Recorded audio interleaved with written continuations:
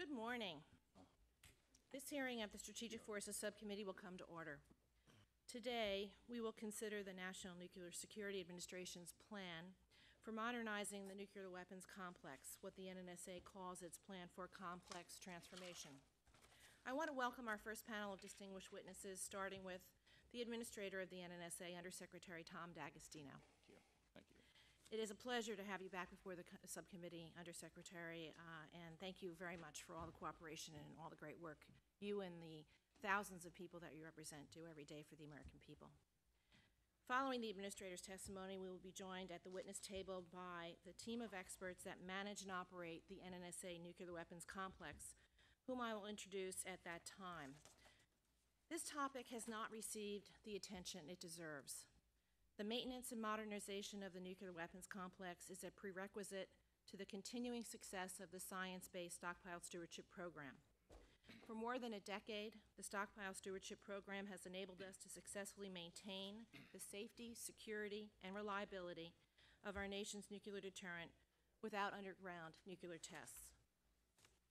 The nation's success in this endeavor is a marvelous story, and frankly, it is not well enough publicized. But even where there is recognition of the effectiveness of the stewardship program, there is not always a recognition of the challenges of extending that success.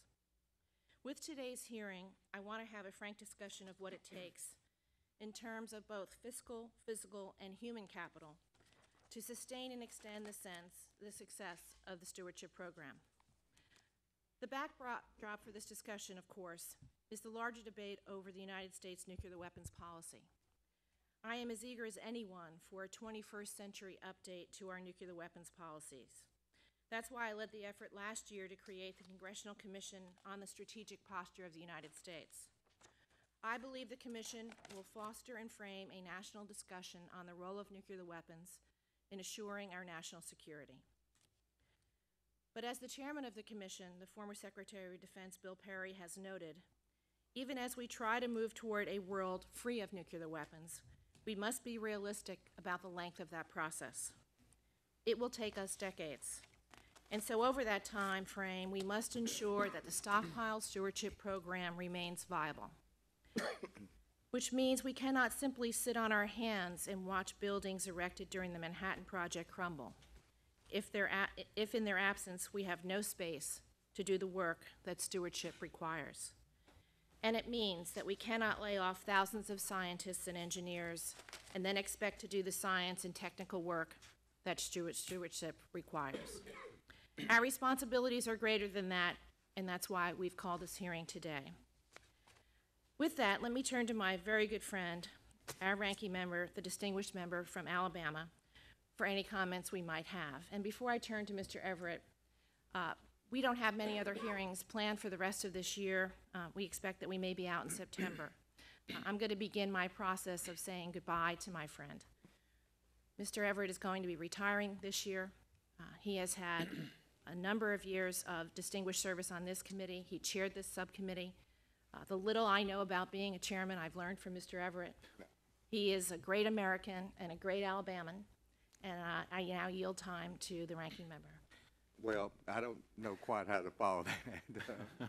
I appreciate my good friend and chairman's comments, and what I can say is she's one of the brightest people I've ever worked with, and I appreciate her dedication to the issues that we face on this subcommittee, which are often, frankly, complex and sometimes controversial. Often controversial. And, we're handling missile defense, all the overhead satellites and so forth, and then nuclear weapons. So I very much appreciate the partnership that we've had over the years and taking a look at these critical issues for the nation's defense. So thank you very much. You're welcome, Mr. Everett. Chairman. And I'd also like to extend a warm welcome to our witnesses. We have some exceptional brain trust with us today. I thank you for all your service and your dedication to what you do. We started down this path in April of 2006 when this subcommittee held a hearing on the department's future plans for the nuclear complex, weapons complex. I think revisiting this topic is essential, and I thank the chairman for calling this meeting, which is critical and important and timely. I echo many of the concerns that she has. Our nuclear weapons complex is aging, and our nation's cadre of nuclear experts is aging. Without modernizing the infrastructure and fostering a new generation of nuclear experts, we put at risk a key portion of our nation's defense, our strategic nuclear deterrent. 2 years ago, this subcommittee was concerned that despite numerous studies, there had been little change and almost no actual transformation. Since then, NNSA has put forward a plan for complex transformation. Its vision is to achieve a smaller, safer, less expensive complex. Makes a lot of sense. However, there are a lot of questions about the particular course of action put forward by NNSA, and many are trying to understand how complex transformation relates to other nuclear policies and program issues being debated in Congress. Let me put forward some of the questions now and ask you to address them in your testimony. If you don't have time, then we'll get to them in the questions and answers. Starting with, what facility and infrastructure projects should move forward regardless of the future decisions on policy and size of the composition of the stockpile? How does the plan ensure long-term help for the stockpile stewardship program? How does the plan rebuild human capital, as the chairman mentioned, across the nuclear enterprise in manufacturing, design, science, etc.? How does the plan meet the military's need for a more responsive infrastructure and its need for weapons that are more reliable, safe, and secure? How would RRW benefit the complex, and would it affect our transformation plans? How does NNSA fund transformation with a relatively flat budget? Lastly, for our second panel in particular, is there a better business model? What questions aren't we asking that we should be asking? And Congress has before it some challenging nuclear policy and program issues that we do have many implications for the complex. I am hopeful that the Strategic Commission that the chairman led the way in establishing last year will help to inform our decision making on these issues.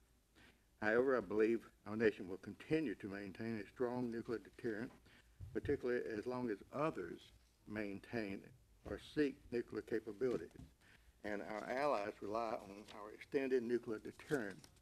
A strong deterrent requires a strong infrastructure and workforce, and I fear without moving forward on modernization now, we risk weakening the stockpile we have and jeopardizing our options for the future.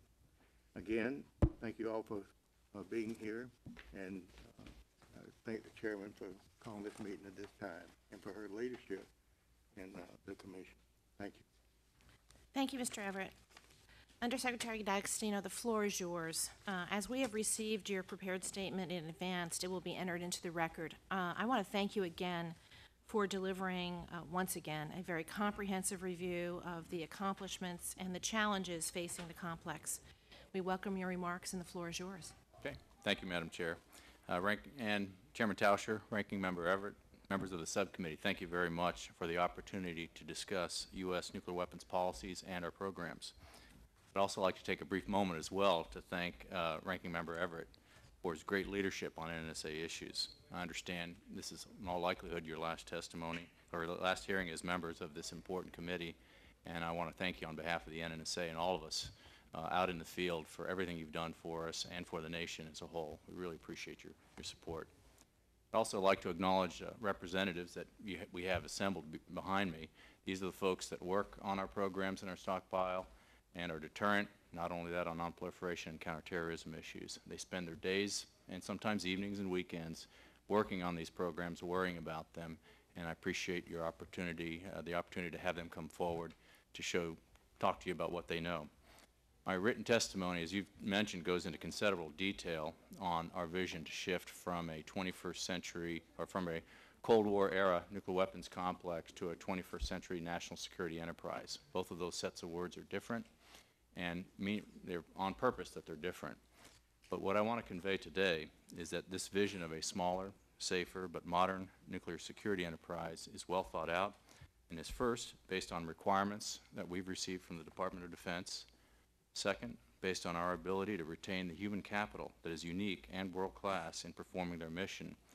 And third, there's an urgency to act now to sustain key infrastructure capabilities necessary to maintain our deterrent. As we discuss these issues today, we must remember that the transformation of the stockpile and enterprise is in some effect already taking place. The first chart we have here before us shows the significant reductions in deployed strategic nuclear warheads that have occurred and is planned for the future. As you know, the Moscow Treaty and President Bush's unilateral cuts to the nuclear weapons overall stockpile, which is now half of what it was when he took office, we really don't have a large Cold War weapons stockpile anymore. And since we don't have a large Cold War arsenal, we don't need the large Cold War complex that supported that arsenal and was so important to our nation's security over the many decades in the past. And we have plans to reduce both the square footage of the complex to be more efficient and to focus on the capabilities needed to support future national security needs. A question has been raised by some individuals that this administration has not articulated an underlying strategy for our strategic posture. And in response to that, in March of 2008, just this year, Secretaries Bodman and Gates provided Congress a detailed, classified white paper entitled National Security and Nuclear Weapons in the 21st Century. The document describes what type of deterrent strategy is needed, articulates the size and nature of the stockpile to correspond to that strategy, and 3, articulates the type of infrastructure needed to support that stockpile into the future. As you know, we are the only declared nuclear state that is not, in fact, currently modernizing its infrastructure. Over the past 3 years, we have been aggressive in our efforts to analyze, describe, and perform environmental studies associated with the type of security enterprises needed to meet future requirements. As you can see from the stack of papers here, this isn't an approach we've taken idly. This is not a PowerPoint analysis. This is detailed business case analyses.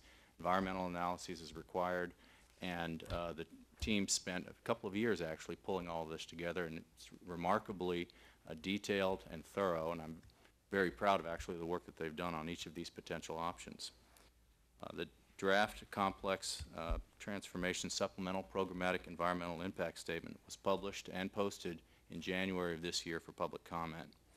And we are systematically in the process of considering well over 100,000 oral and written comments on the documents, and those are the bottom 2 documents I have here.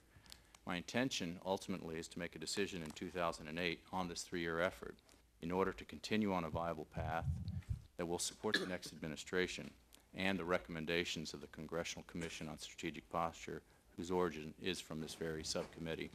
And I think the idea is to mesh the record of decision with the recommendations so that the Commission has the opportunities, and I would call the space, in order to make the recommendations appropriate to Congress in the next administration. I think actually the synergy is quite nice here.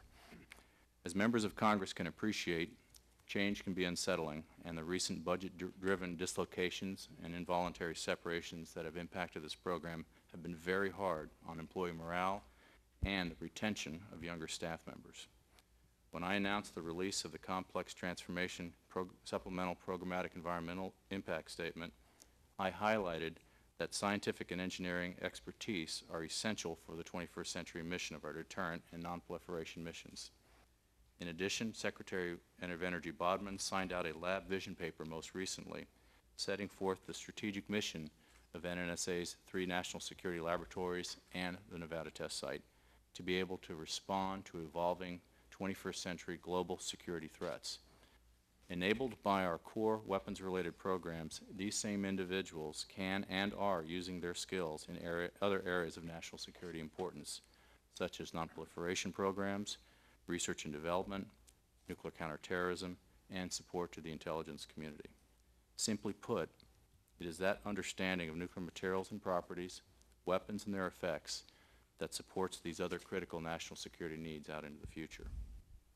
Regarding the physical transformation of our important plutonium and highly enriched uranium capabilities, we need to make decisions and investments today in order for the sustainment of the strategic deterrent out into the future. Key construction projects such as the uranium processing facility at Y-12 and the Chemistry and Metallurgy Research Replacement Project at Los Alamos are critical to sustain the uranium and plutonium capability that is necessary for any stockpile configuration and to continue nonproliferation and nuclear counterterrorism activities.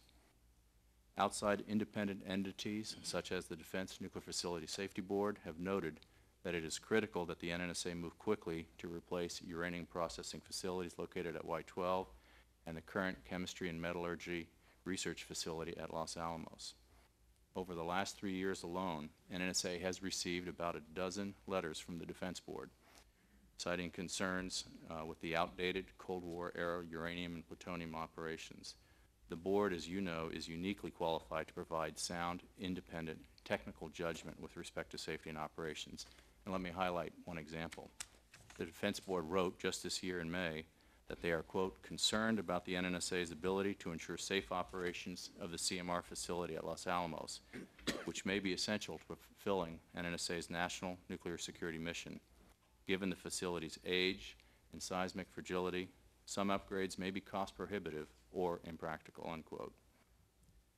With respect to the relationship between the new facilities and the size of our stockpile, our investments in these projects are both sound and based on analysis of current and likely future scenarios.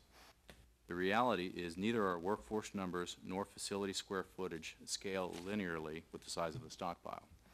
In today's era of small stockpiles, the required square footage in a modern, well-designed facility to provide essential capabilities frequently provides just the sufficient minimum capacity for our work.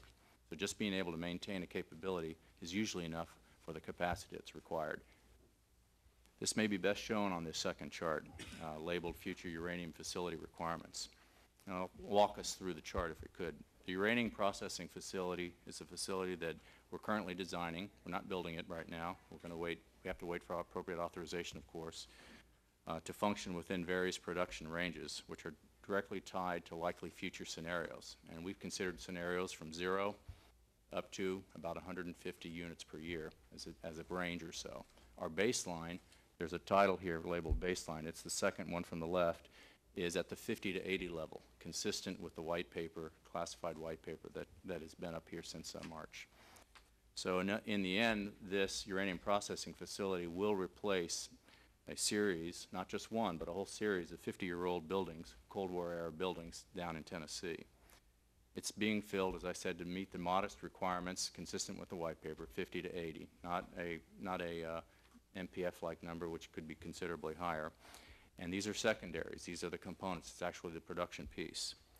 The bottom bar, which as you can see is almost 2/3, or particularly on the column on the left, is that blue shaded area just represents the minimum space required just to satisfy, not produce anything, just to take care of our deterrent, do the surveillance work that's needed, in fact, also to do work for naval reactors, the Naval Nuclear Propulsion Program, to do the nonproliferation work, because as you know, we're downblending a lot of highly enriched uranium, and also do work for others in isotope production for scientific activities.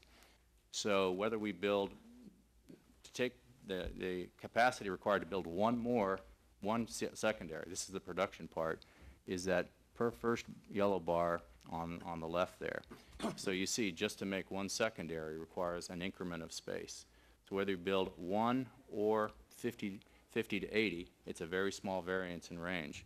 And in the end, what it shows is that what we're trying to do is make sure that our designs are flexible and such that just the required capacity to make one requires a certain amount of capability.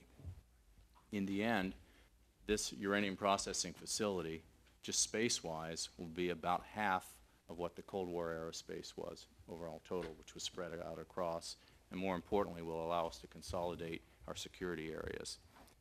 Let me just take a minute, if I could, to focus on plutonium. The ability to work on and analyze and produce plutonium pits is essential to maintaining a deterrent and cannot be performed outside of the NNSA. Our current research, surveillance, and manufacturing capabilities require and rely on, right now, on old nuclear facilities.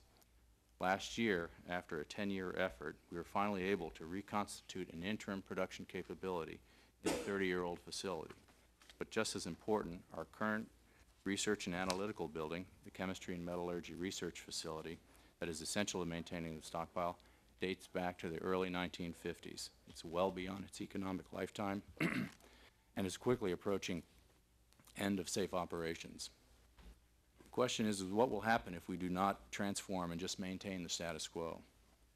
I think the short answer is that we'll reach a point where the NNSA will be unable to maintain our deterrent. Not produce anything, we're not even getting to that point of producing, just unable to maintain the deterrent because of the work that we have to do with their surveillance activities.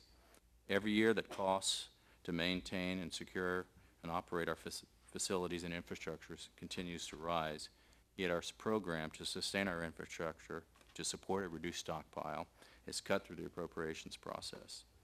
An independent group of scientists that advises the government, the JASONs, the Defense Nuclear Facility Safety Board, and the Defense Science Board have all issued reports or findings over the past several years highlighting the need for NNSA infrastructure improvements and modernizations. The last two charts that you'll see, and we'll show the first one will be the Y-12 before and after chart, and then the second one that will follow will be a future capabilities charts, kind of give you an idea of our overall approach. At Y-12, we're going to consolidate all the highly enriched uranium functions into two buildings and take it from the 80-plus acres that we have right now into about 15 acres. So the image on the left shows the current image, and it may be hard to see from the rostrum, and I apologize.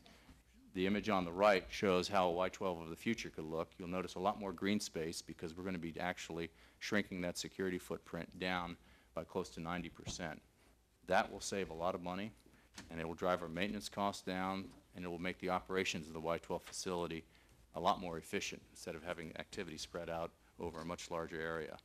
That core strategy, and if I could get the next chart, is going to be applied across the complex. This idea of consolidating capabilities, and over the next 10 years, by consolidating capabilities, what we are going to have is special nuclear materials going from 7 sites to 5 sites in the future with significantly smaller security footprints, consolidating mission functions across the enterprise since our capacity requirements are no longer at Cold War levels, closing or transferring weapons activities from about 600 buildings or activities, most of those by 2010, and reducing the square footage of facilities to that support weapons-only mission functions by more than 9 million square feet.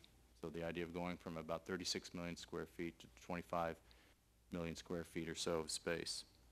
And ultimately, in the end, as administrator, I'm responsible for sustaining our capabilities to support the commitment to maintaining the lowest number of nuclear weapons consistent with our security requirements. I've taken a long, hard look at the weapons complex over many years and where I think it needs to be and consistent with our future requirements. The need to change is urgent, as you've described. We must act now to adapt for the future and stop pouring money into an old Cold War weapons complex that is too big and too expensive.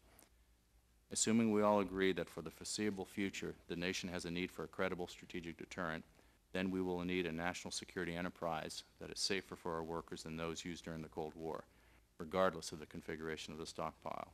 And perhaps more important, our dedicated workforce is the key to transformation and its success. Their expertise constitutes a key element of our nation's security, and we must work to provide them the tools and facilities in order to perform their mission. Thank you very much. I'll be happy to take any questions. Thank you very much, Tom. Now I'd like to ask the impressive, hardworking team behind you to join you at the witness table, and I'd also like to welcome each of them. Okay. Dr. Michael Anastasio, Director of Los Alamos National Laboratory. Mr. Dennis Hayes, General Manager, Defense Programs, Washington Savannah River Company. Dr. Thomas O. Hunter, President and Laboratories Director, Sandia National Laboratories. Mr. Darrell P. Colhurst, President and General Manager, Babcock & Wilcox Technical Services at Y-12. Mr. J. Greg Meyer, President and General Manager, Babcock & Wilcox Technical Services, Pantex. Dr. George H. Miller, Director, Lawrence Livermore National Laboratory. Mr. Vincent Trim, President, Honeywell Federal Manufacturing and Technologies, LLC, which manages and operates the Kansas City plant. And Dr. Stephen Younger, President, National Security Technologies, LLC, which manages the Nevada test site. Thank you, each and every one of you, for being here and for the many, many people that you represent, all hardworking Americans. And thank you for working with us on the logistics of this hearing, and we look forward to our discussion with you. I'm going to start with a question for Administrator D'Agostino.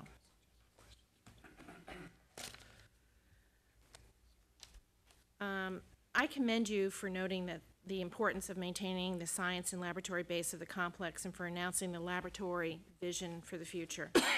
At the same time, there have been literally thousands of laid-off staff from the national labs over the last 2 years. What specific steps do you plan to take to ensure that the critical human capital on which the Stockpile Stewardship Program depends is not permanently undermined? Okay. Thank you, Madam Chair. Yes. There are a number of critical steps. The most important one from my view is exercising with the real work that we have in place right now.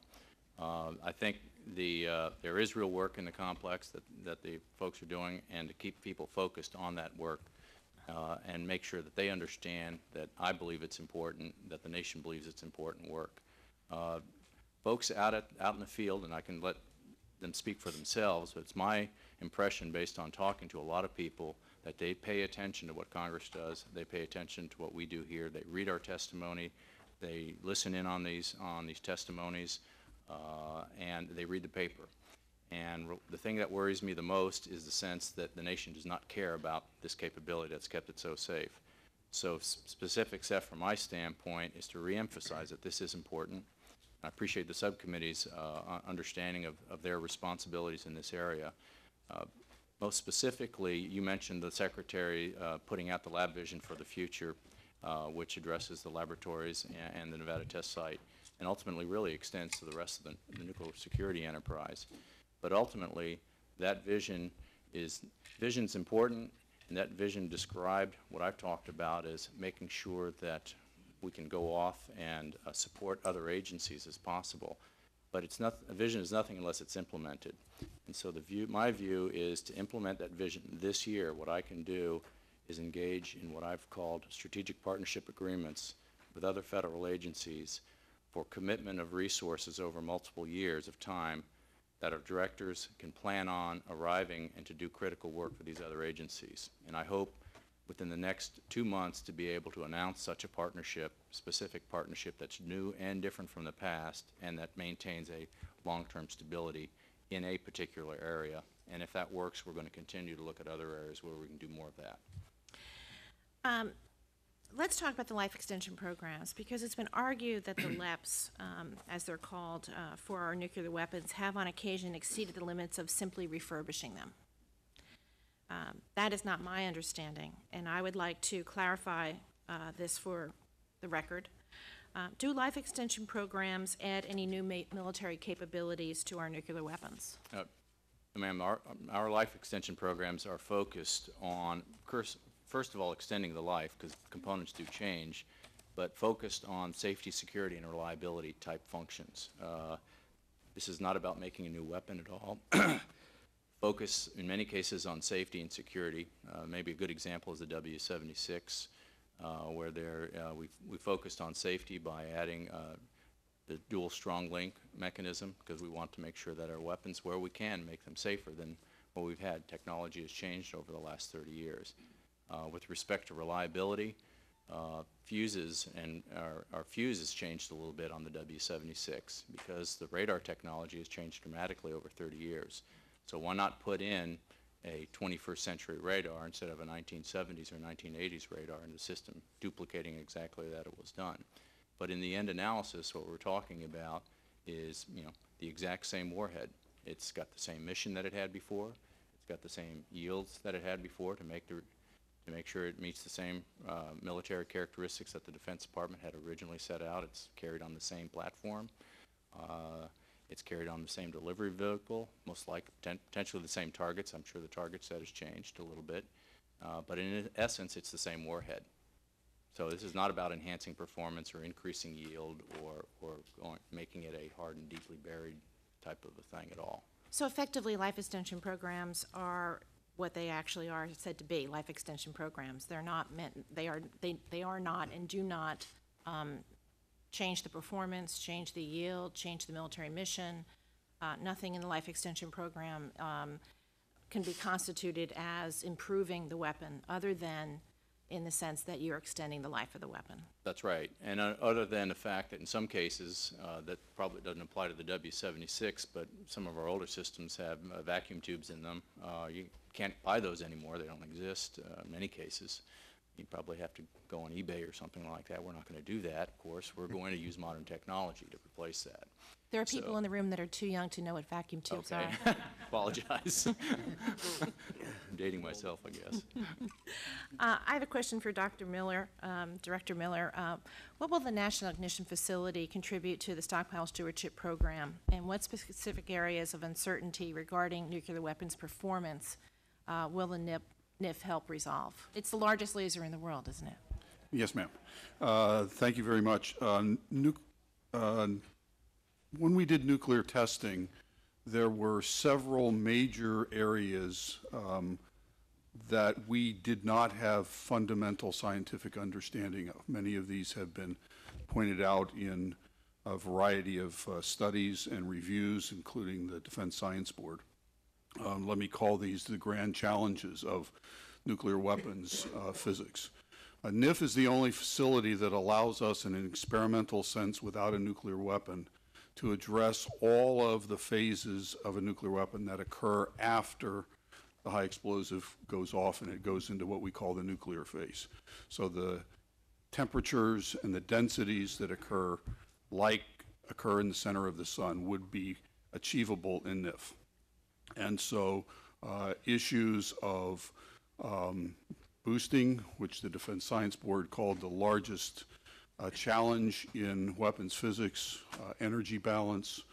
There are about 4 of them that are addressable by NIF. They will allow us to validate and understand how to do the simulations accurately so that we will enhance our confidence and move further away from the need to do nuclear testing. Thank you. My final question is for Dr. Anastasio, the director of Los Alamos Lab. If CMRR nuclear facility is not built, what are the consequences to the Stockpile Stewardship Program and to other national security functions such as nuclear forensics? Thank you, Madam Chairman. The CMR, as Administrator D'Agostino said in his comments, is a capability that we use to for the country to underwrite our stockpile stewardship activities. The Chemistry Metallurgical Research Facility is old. It came online in 1952. And the capabilities there are essential to carry out a mission. One example is in the Stockpile Stewardship Program, periodically we bring weapons back from the military, take them apart, and do forensics on the components in that weapon. One of those is we actually take the pits apart and take samples out of the pit, take pieces out, and we use our analytic and metallurgical capabilities, our R&D scientific tools in this facility to look at that material and see how's it aging, is it changing, can we project and predict its life and the issues that may or may not arise. And so that surveillance activity is actually done in this facility. Of course, it also supports other missions. Besides our stockpile stewardship, we do a lot of work to support non-proliferation activities, counterterrorism activities, nuclear forensics, as you identified, and even NASA space missions are supported by the activities that's going on in that building. So it's an essential capability that must be maintained somehow, but it's getting so old that it's very difficult, and it sits on an earthquake fault. It's difficult for us to continue to meet the evolving modern standards of safety and security. So building a replacement facility for it is a way to sustain that capability in a practical sense. And then the last point is, of course, it's part as well of the laboratory's transformation efforts to get to a smaller, more secure, more efficient footprint. And as an example, the new facility will be over 100,000 square feet smaller. It will be relocated inside a consolidated nuclear area at the laboratory, which is much more easy to have a security protection perimeter for. And so, and will be accommodating the activity that's going on now at the Lawrence Livermore Lab. So it's a way to make us more safe, more efficient, and more secure, at the same time continuing to carry out both our stockpile stewardship mission and to support many of the other national security activities at the lab. Thank you, Dr. Anastasio. I'm happy now to yield to the ranking member such time as he may consume. After Mr. Everett is finished, we will go to member questions under the 5-minute rule, and we would expect that we will have 2 rounds because we have such a large panel, and we want to be able to get as much out of you as we can. So I'm happy to yield to Mr. Everett. Thank you, Chairman.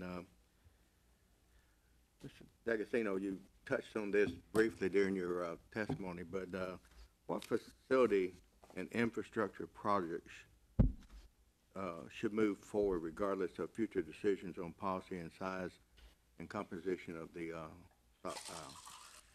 You also touched on the why, but also retouch on the why, too. Yes, sir. I'll kind of answer it in 2 ways. From the large sense, it's important for those projects, all those projects that provide that bare minimumness capability that's required to maintain a deterrent should go forward regardless of size. Now, size should be considered, of course, but if, for example, to maintain a deterrent, I need to maintain a uranium capability. That doesn't mean I should build multiple uranium capabilities. I don't have at least one good one. If I don't have one good one, I need one good one. So I focus it on, is this a matter of capability or capacity? And my first priority is to maintain capability, because without capability, I can't maintain our deterrent. The capacity part could come later, whether we need a second one or a third one. So I have to have kind of one of everything. And then I have to have it sized such that it allows for flexibility based on the bipartisan commission, the strategic commission that's reviewing it right now. So I'm sizing it from I'm going to need 1 warhead up to where we currently are right now. And it turns out that because in many cases just having one of something means that you can actually build more than one of something, that's probably where we're going to end up. But specifically, the CMR replacement facility, because our plutonium capability and path forward is not sustainable. At Lawrence Livermore, for example, we have a plutonium capability. It's in a multi-decade-old facility, but it's also being surrounded by a community that's just growing right around it. That is not a plan that is sustainable. It doesn't make sense, costs a lot of money. So, and as Dr. Anastasio described at up at Los Alamos, we're in an old facility there. So between the 2, I only need 1.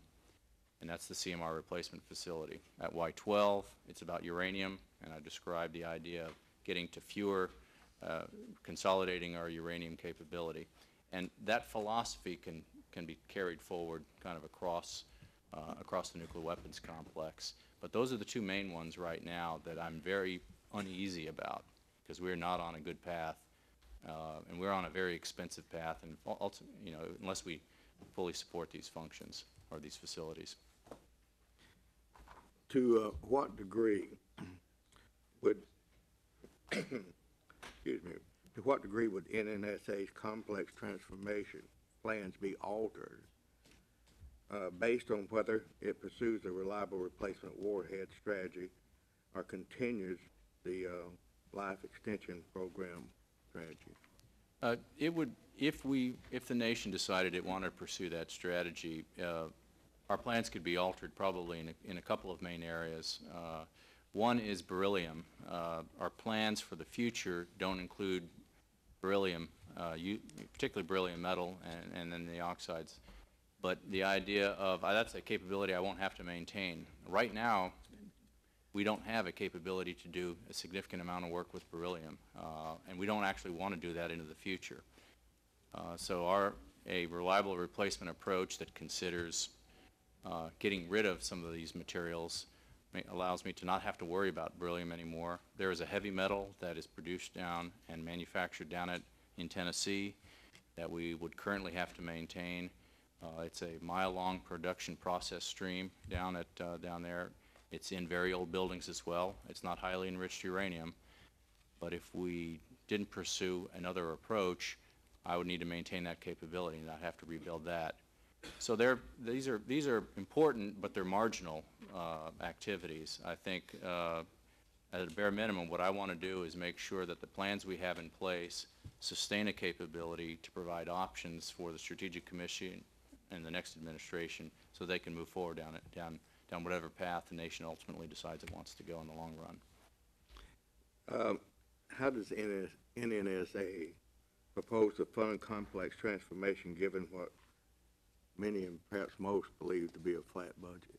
Okay. There are a number of steps. I'll describe a couple of key ones, and then I could probably provide a longer answer. I don't want to take up too much time, but the key couple of steps that we're already putting in place is material consolidation.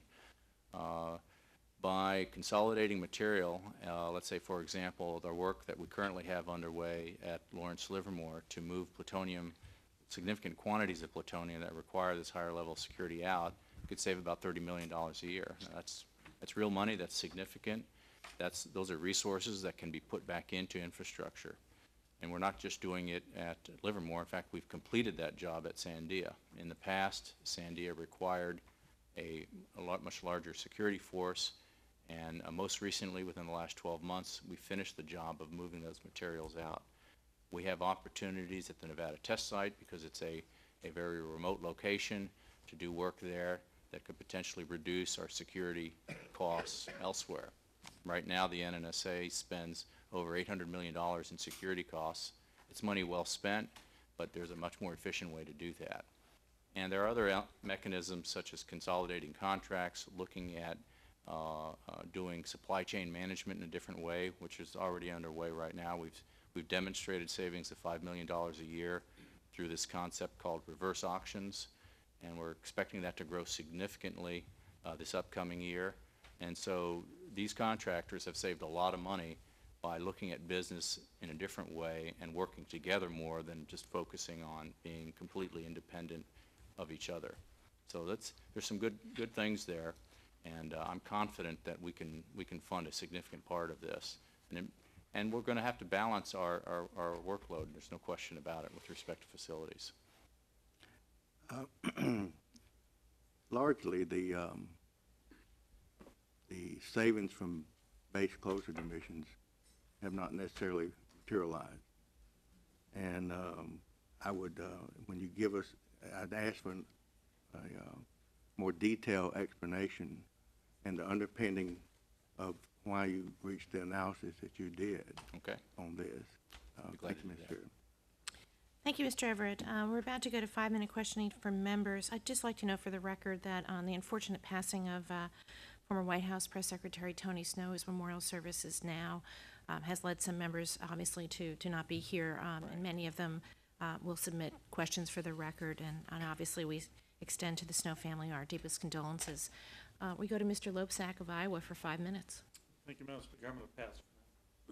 Madam Chair, I should say. We go to Mr. Wilson for 5 minutes. Thank you, Madam Chairwoman, and thank all of you for being here today. I'm particularly happy to see Mr. Hayes. I am very pleased to, along with Congressman Gresham Barrett, to represent the Savannah River site. And I have the background. I particularly appreciate your service. I was Deputy General Counsel at the Department of Energy several decades ago. But I appreciate your dedication and service for our country. And indeed, the Savannah River site has been located in South Carolina for the last, since the early 1950s. And it has had a terrific record of service. It's been so appreciated by the community. There's just strong community support. And indeed, I just want to thank Mr. Hayes for his leadership to continue the strong feelings that the people of South Carolina and Georgia have for the Savannah River site. Mr. D'Agostino, as we are approaching issues, the Senate Energy and Water Appropriations Subcommittee included $22 million in their bill to expand the Ares mission to bridge the gap between when MOX and the pit disassembly and conversion facility opens. Does SRS have the ability to help bridge this gap using existing facilities and material currently on or destined for the site? Mr. Wilson, that they do. In fact, we're evaluating that right now. We're looking at this from a kind of a nuclear security enterprise response.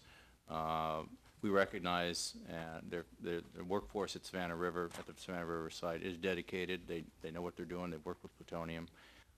And they're part of our solution set as we look to figure out how do we bridge that gap between the startup of the MOX facility and bridge that gap between the PDCF project and the startup of the facility. And my important view is we need to have the oxide material to keep MOX running, because I want to get all of the value out of that facility. We certainly support your goal. Okay. The NNSA has determined that there is a need to, determined there's a need to expand the mission of Ares? That's right. In other words, right now our current plan doesn't, because we expected there to be not much of a multi-year gap, and the reality is that because of funding profiles, there has been some shifts as a result of moving projects back and forth and not full funding that have caused the gap to widen. So we are going to have to do a little bit more, most likelihood, in the Ares process. But ultimately, in the end, what we're trying to figure out is what makes sense in the long run. And on funding, is this additional $22 million appropriation for Ares necessary at this point? I actually don't know the answer to that question, Mr. Wilson. I think it just came out recently. What we're trying to do is figure out what's the right thing to do programmatically, and then figure out then what are the resources we need and where do we need the resources in order to support the ultimate goal of downblending the 34 metric tons of plutonium. And then, of course, just last year the Secretary added 9 more metric tons of plutonium to the batch, if you will, that's going through. And we're looking at ways to continue to add more material to be downblended. And so I don't know if this is the right amount of money. But that's something that we're going to analyze, and that Bob Smolin, who runs defense programs, he's the deputy administrator there. He's got a team of people, includes Savannah River, to look at that. And of great importance to the community, how does an expanded Ares mission fit into the NNSA's vision for the new weapons complex? Well, I think it really kind of depends on whether the expansion of Ares where it currently exists is the right approach. We haven't made that determination. I think my goal ultimately is to make sure that right now Ares is an activity that's being conducted, but we don't think it's got that pace and rate that can actually cover the gap. So in the end, we want a permanent solution, because what we've got is this 34 metric tons plus 9 metric tons plus potentially another sizable slice of plutonium that we're going to add to the capability. And those, all of that material, whether it's 50 tons or not or more, will be part of the answer, the business case answer that we'll come up with. And in conclusion, under DOE Project Management Order DOE 0413.3A, a full evaluation of the alternative analysis is required before making a decision. Are there plans to initiate a full analysis of alternatives? Absolutely. Right now, the pit disassembly and conversion facility, what we call Critical Decision 2, where we establish our baseline, is scheduled. It's probably going to happen January timeframe or earlier next year. That 413 order requires us to reevaluate the previous critical decisions, and the previous critical decision is to reexamine all options, because it's important before we commit resources that we know that we're on the right path. And so we will do that as part of DOE 413, sir. Thank you, Madam Chairwoman. Thank you. Thank you, Mr. Wilson. 5 minutes to Ms. Hongus of Massachusetts. Thank you, and thank you all for your testimony. There's many of you up there, but I'm going to address this question again to Mr. D'Agostino. Sorry.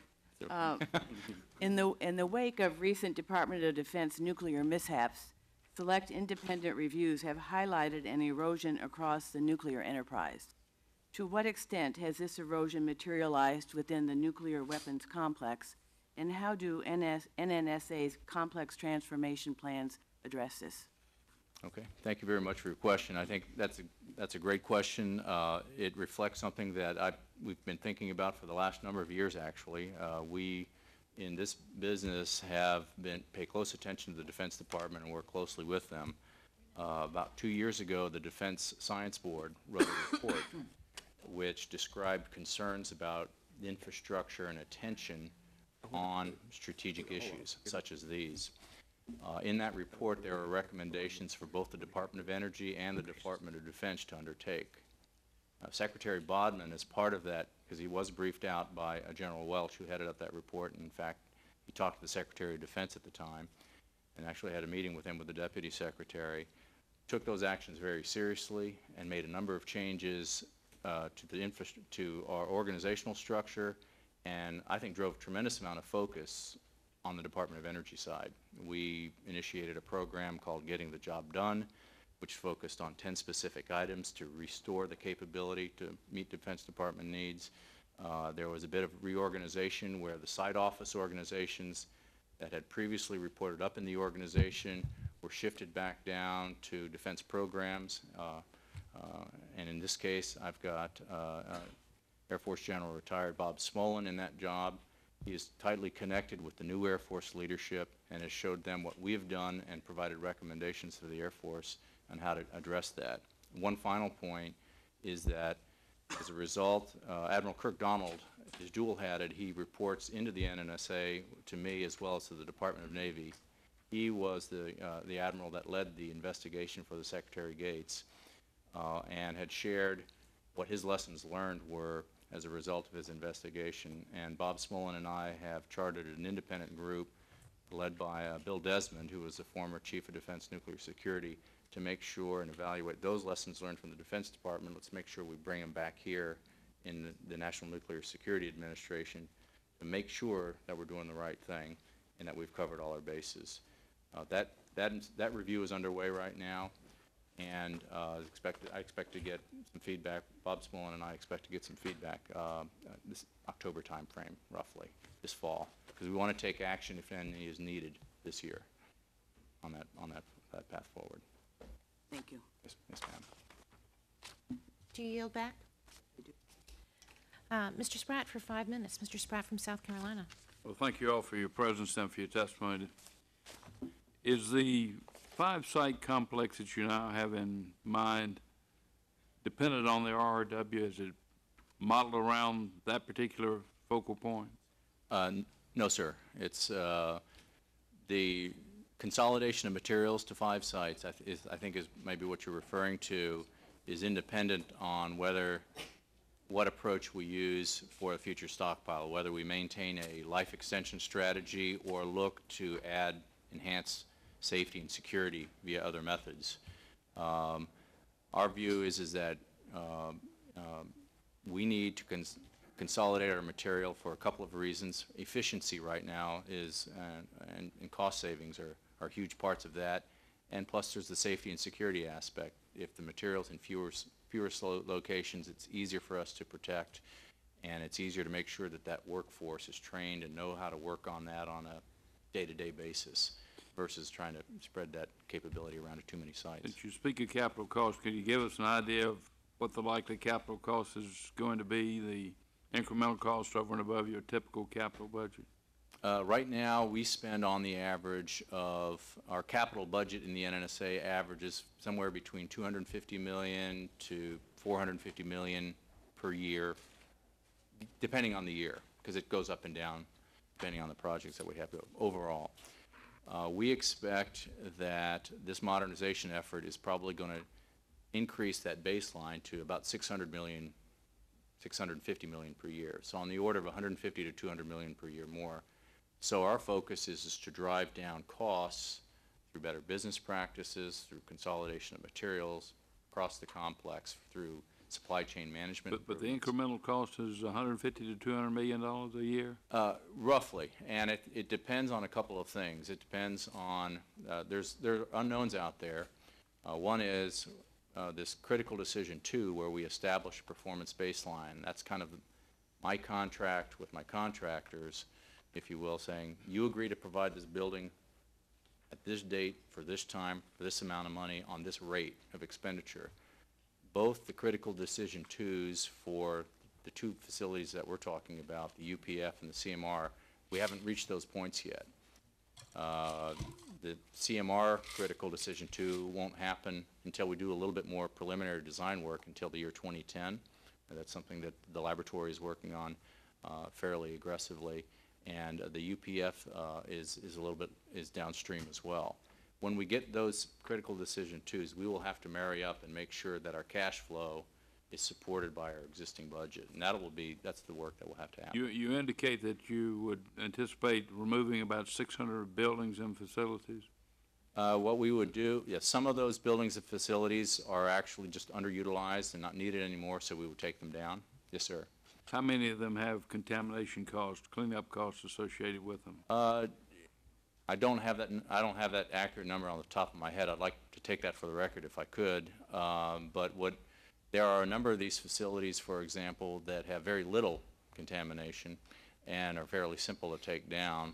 And our FY09 request established a funding line, requested a funding line called transformation disposition. In other words, dismantling.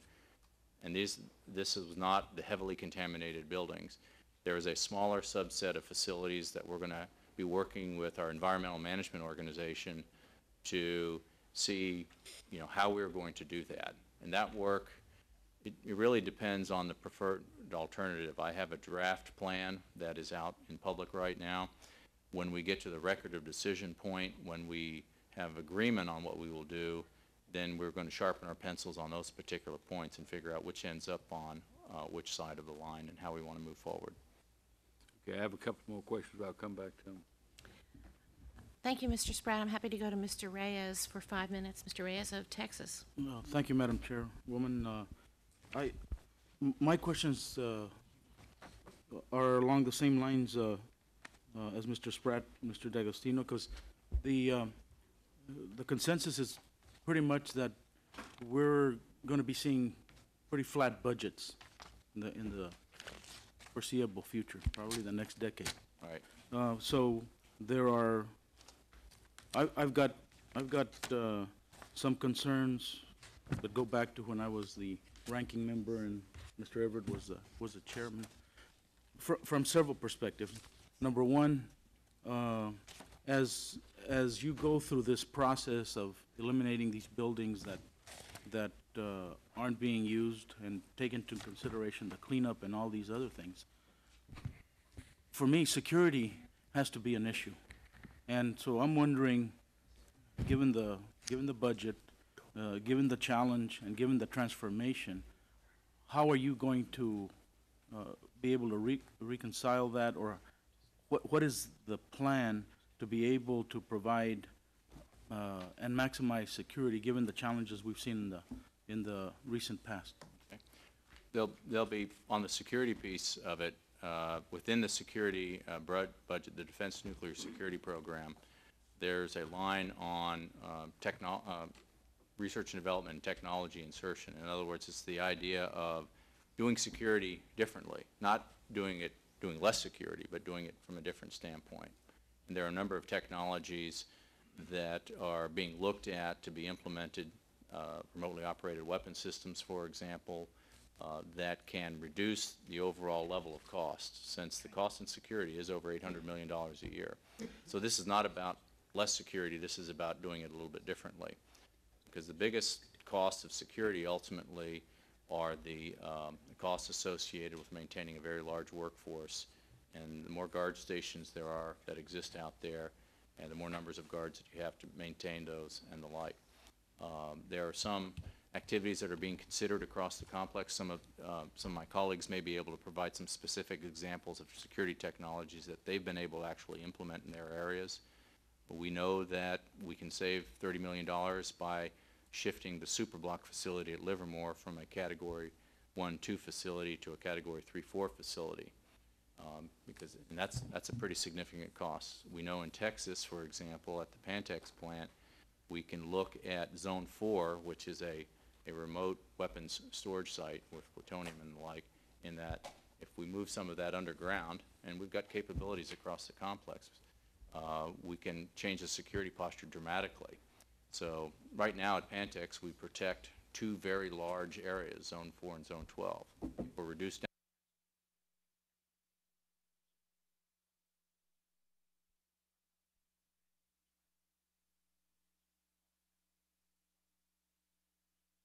program, because I recognize that there's not enough room to add, if you will, a large multi-hundred-million-dollar line on top of everything else.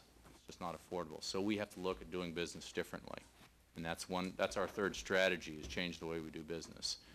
Well, some of the concerns that I have, and again, predicated on the experience that I've had, in particular in this committee as a ranking member, is that we don't cut corners, that we don't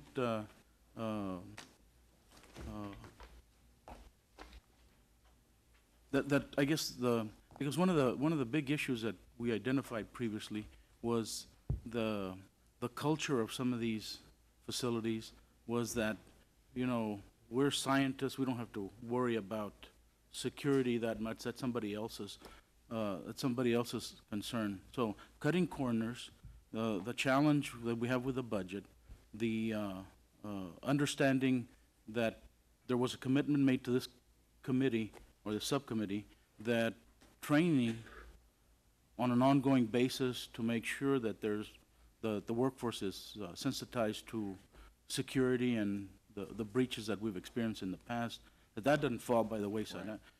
In tough budget times, unfortunately, one of the first things that goes is training, and that's an important part of this piece given the track record of some of these facilities. So I hope you keep the subcommittee informed of this ongoing, because it sounds like it's an ongoing and fluid plan that's evolving, so that we can, I guess, make sure that those concerns are addressed. Thank you, Madam Chairwoman. Yes, sir.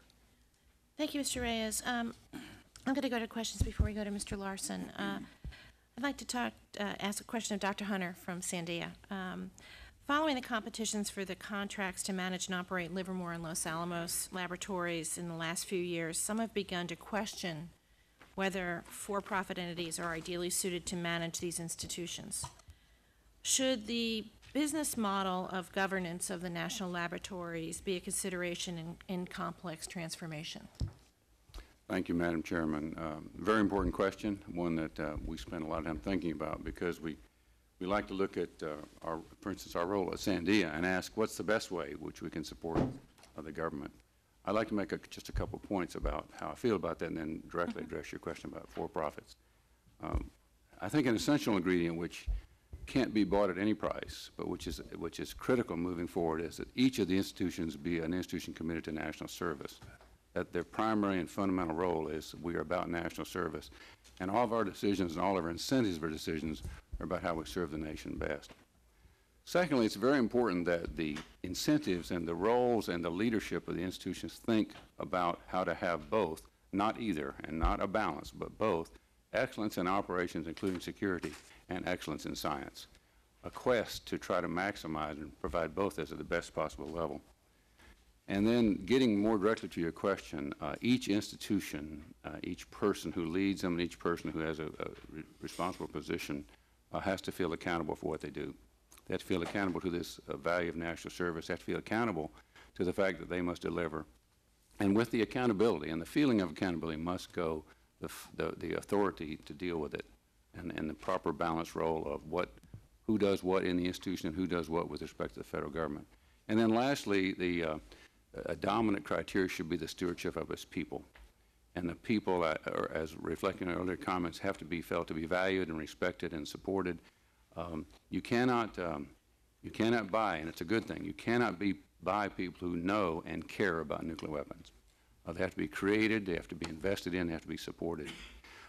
If you put all those together, I think it does not matter so much about profit or for-profit. What matters is what is the ethos or the value statement of the institution, how is it supported, and how is it managed, and how does the federal government then respond by acknowledging the accountability and the incentives that go with it.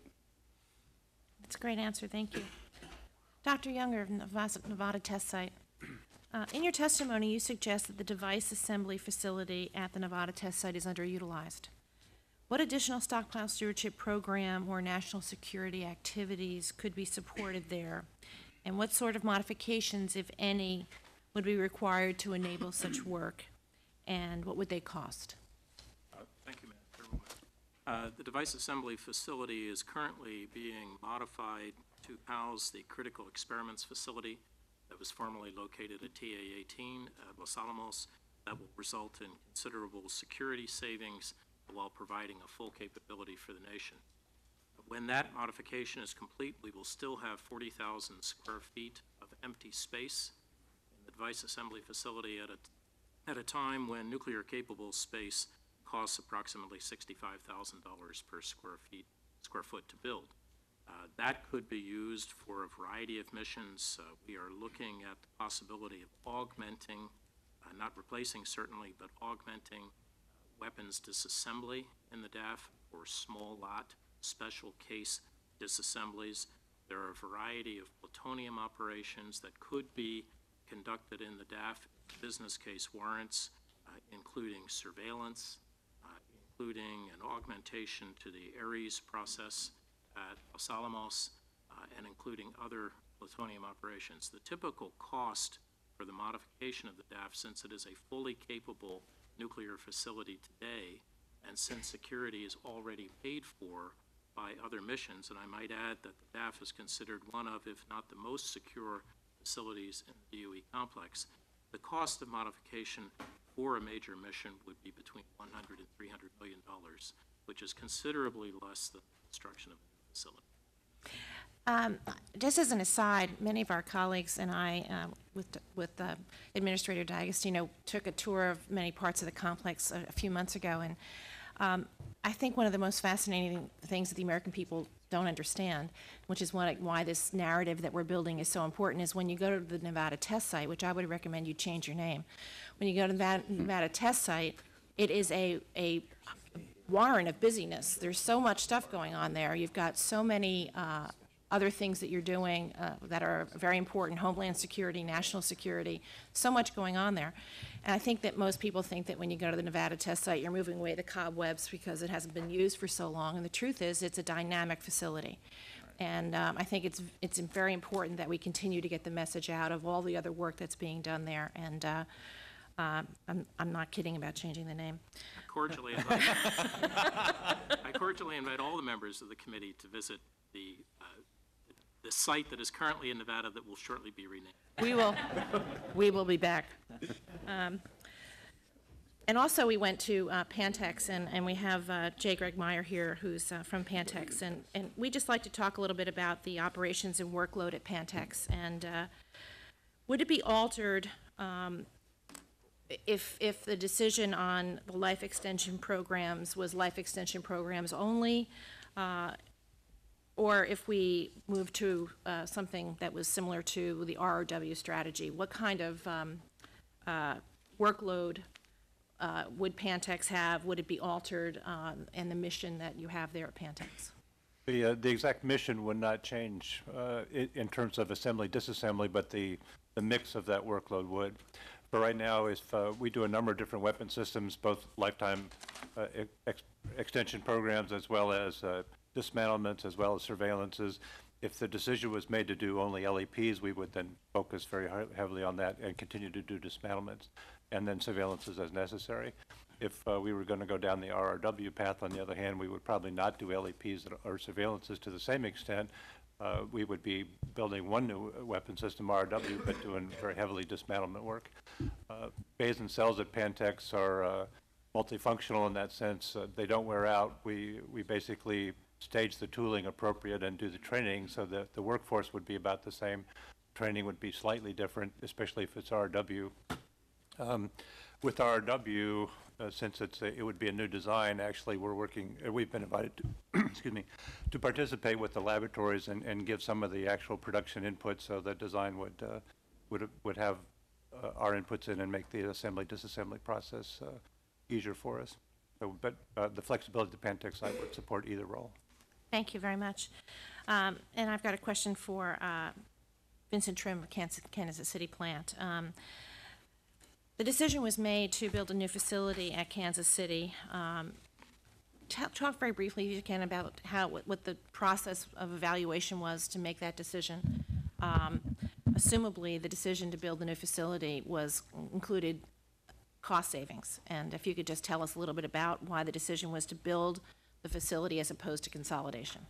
Certainly. The current facility was built in the late 40s and is approximately 3.3 million square feet. We believe the mission only requires roughly 1.2 million square feet of manufacturing space, so it was a pretty easy business case when you look at the cost of maintaining a Cold War structure, security, maintenance, and a whole host of costs that go along with that.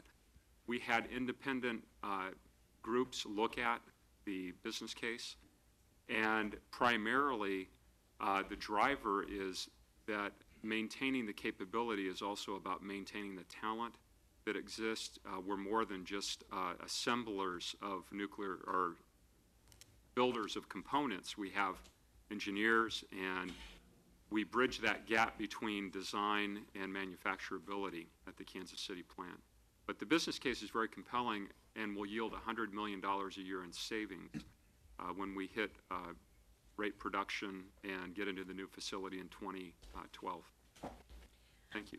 Thank you. I have questions for Mr. Colhurst and for Mr. Hayes, but I'll hold them till after Mr. Larson of Washington asks his questions for 5 minutes. You want to pass? Yeah. Mr. Colhurst? Yes. How are you? The Y-12 plant in Tennessee. The planned uranium processing facility is being designed to accommodate potential shifts in our strategic weapons policy. I assume. Can you tell us a little bit about how that is being done and how you're facilitating the kind of flexibility that may be needed? Certainly. Madam Chairman, as we have working through the preliminary and concept designs of that facility, we have made sure that the maximum flexibility is there for changes in the stockpile, changes in the workload. The facility is being designed with all the correct safety systems and security systems built into the facility so that if these changes come about, we're prepared to move processing equipment, reconfigure the processing lines, add capability where we need it, reduce it in other areas.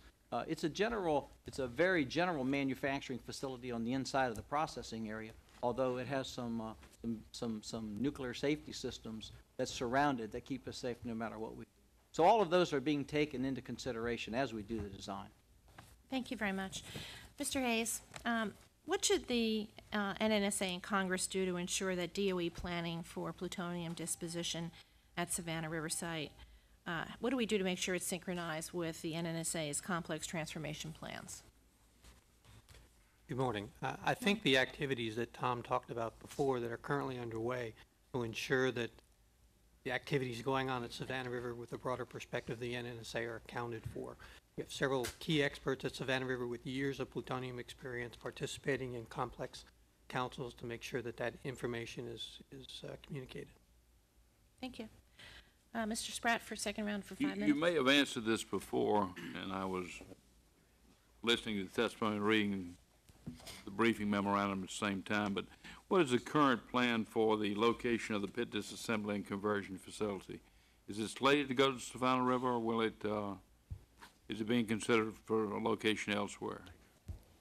I'll take that, Mr. Spratt. Our current plans is to build a pit disassembly and conversion facility at Savannah River.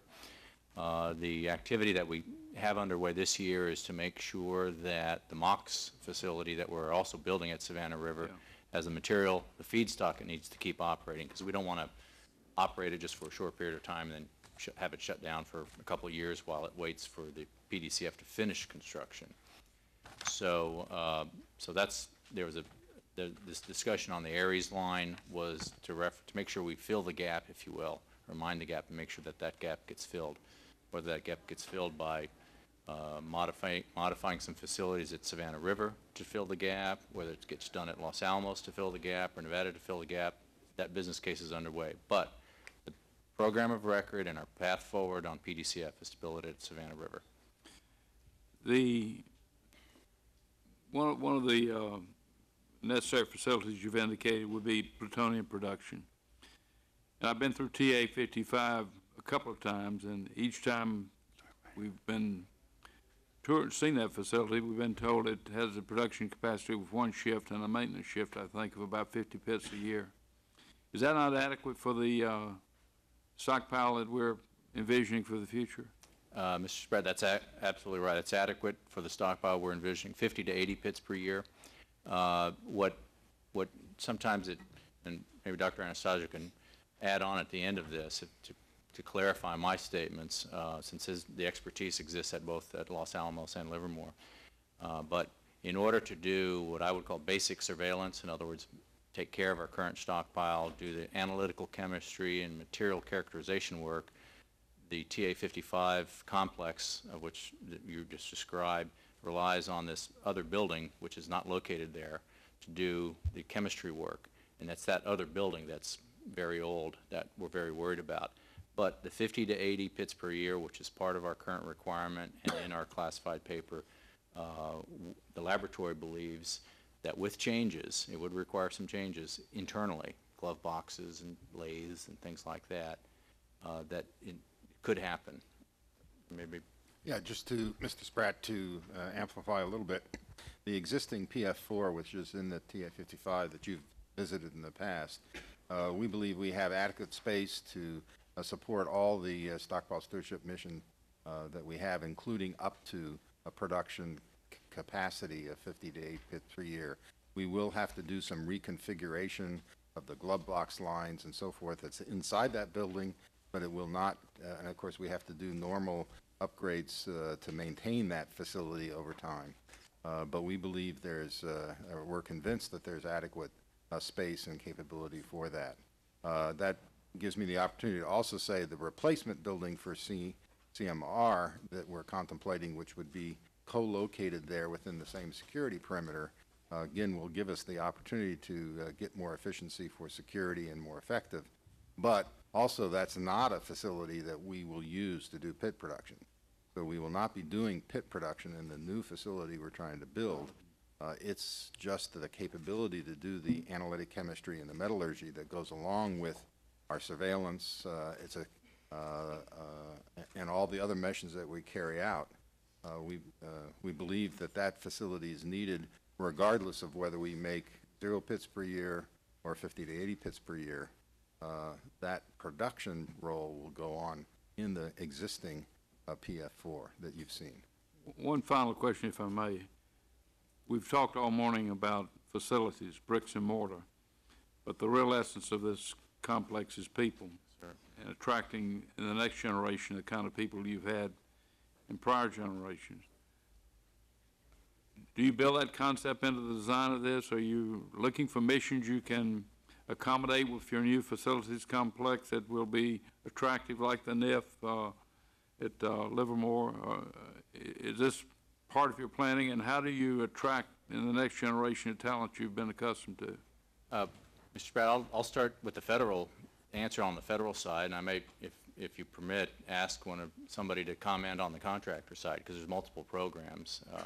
On the federal side, in fact, we may even have in the room we have a program called the Future Leaders Program, where every year we go out and recruit from universities and colleges all over the country to bring in top talent in both engineering and business practices, about 30 some odd per class. We're into our 4th class right now. I did the graduation not too long ago, and it's fantastic to have young folks come in with different ideas on how to work things. These are people that are very smart.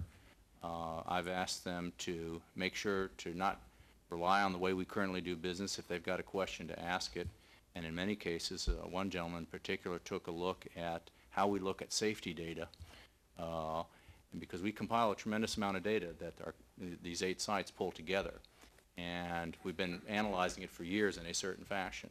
And these young folks came in there and says, well, what about looking at it this way? And it's amazing what we learned by just that one experience. So we are very much energized on the federal side to bring in fresh talent on that standpoint. It's pretty exciting to see, actually, getting folks in like that. And if I may, I could ask some of the other panel members to comment on your question. Briefly. Sure, I would run down the line. As an example, some of the new capability that went in place, like our new Roadrunner computer, that's the fastest computer in the world now, at Los Alamos, brings in talent because it's the same capability that you need to use to do any kind of high-performance computing. It enables us to do our global climate modeling and understand much better La Nina, El Nino kinds of weather because of water patterns in the Pacific that we can now analyze with much more resolution. At the same time, just this summer, we have over 1,000 students at Los Alamos. We average about 350 postdoctoral students per year at the laboratory as our pipeline, and it's still a very high-quality set of workforce. So it's these other programs that we do that is the window for the students to want to come to the laboratory and become part of all these other activities. Let me just step back a step. I think fundamentally, this is the comment that Tom Hunter made earlier, fundamentally people come to the laboratory to serve the nation. They need to know that what they do is valued by the country. They also like the laboratory because we are given a set of scientific and technical challenges on behalf of the country that they find exciting. And it's a stable work environment. All of those things have to do in a very fundamental way with the way Congress and the administration look at the laboratory and make use of the talents of the laboratory. And those underlying issues, or overarching issues, if you care to think of them that way, are really as fundamental as the particular programs that we have. Tom, did you want to say something? Thank you, Madam Chair. If I may just briefly. This is not a dilemma for these institutions only. This is a dilemma for the nation. And one important and I think essential way to look at these laboratories is we are not a small player in that. We are a large player in where the nation goes on its commitment to science and engineering. And these institutions stand at the very forefront of that today. We have to make sure that continues to be the case in the future. And we promise them just 2 simple things. If they come to these institutions, they can work on the nation's security, and they can also work at the forefront of their scientific fields. We must maintain that as we go forward. Madam Chair, from a plant perspective, I think attracting talent is highly dependent on the impression these graduates have on the commitment to the complex, the recapitalization of the complex. And pivotal is the reframing of the mission to encompass a national security mindset. And I think that really resonates with people who want to serve the nation and be part of the mission. Mm-hmm. I would like to add that it is a challenge that, especially in Amarillo, we've got a geographic challenge that some of the other sites don't have, and you've been there, Madam Chair, and others, and it's a relatively modest site, so we recruit very heavily among university students and bring them on as interns and actually recruit them at that point and pay for them their last years of tuition reimbursement. 3 or 4 years later, those people have clearances, they have good experience, and they're somewhat tired of the Amarillo social life, and so they're ready to move on to bigger and better things. So we do have a retention problem that, again, we're keeping up with it, but it's a continual battle. So, we recognize it. That's clearly our legacy. That's where we need to focus. Just a quick comment. Y12, we just kicked off an apprentice program, 50 new apprentices, and we had 2,610 applicants. We have a manufacturing academy where we reach out to the high schools, work with high schools. We have an exchange program with community colleges. So all of us as plants are looking at that critical skills, making sure we have the pipeline full, making sure we have folks ready to step in as we see our population moving more and more toward the country. I'll conclude by saying that the Nevada test site can help with Amarillo's social program. I was just going to recommend that exchange program, because what stays in Las Vegas, obviously, it stays in Las Vegas. But seriously, as Dr. Miller said, it is all about mission. And people come to the Nevada test site because they believe they are doing something important for the nation, and they are doing technically excellent and interesting work. So long as there is important mission to be done, I feel confident we will attract the best in the nation. Mr. Hayes, I assume you concur with all that. Thank you, Mr. Spratt. Mr. Everett. Thank you, Mr. Chairman. Very interesting conversation. I know that in many of the fields that we of advanced science and engineering, that we have a lot of problems in finding people to go into those fields, young people.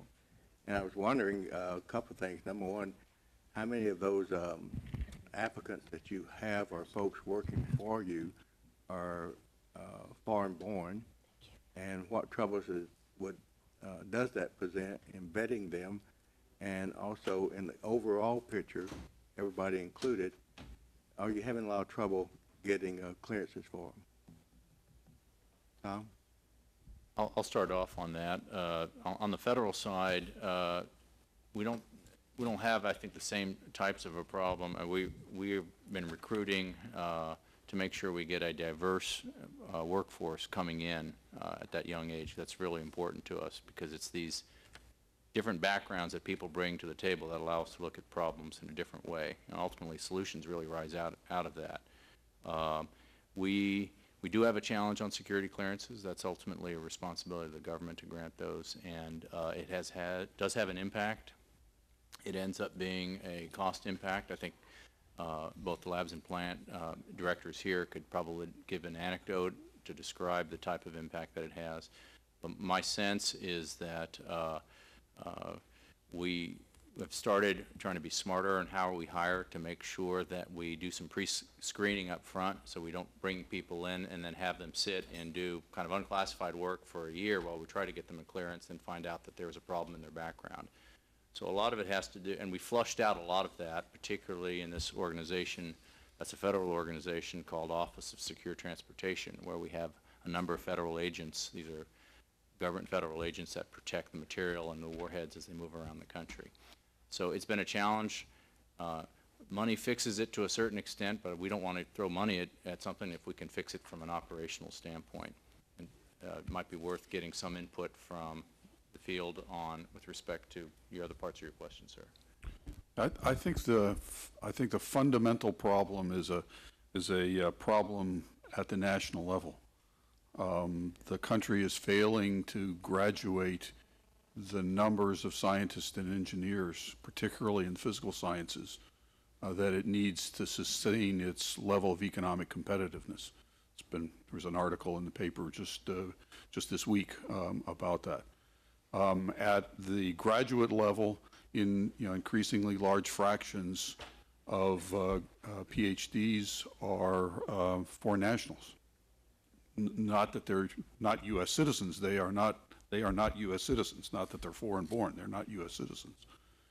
So far, we have been able to sustain our workforce. We have a program at Livermore called the Lawrence Fellows, which is a very prestigious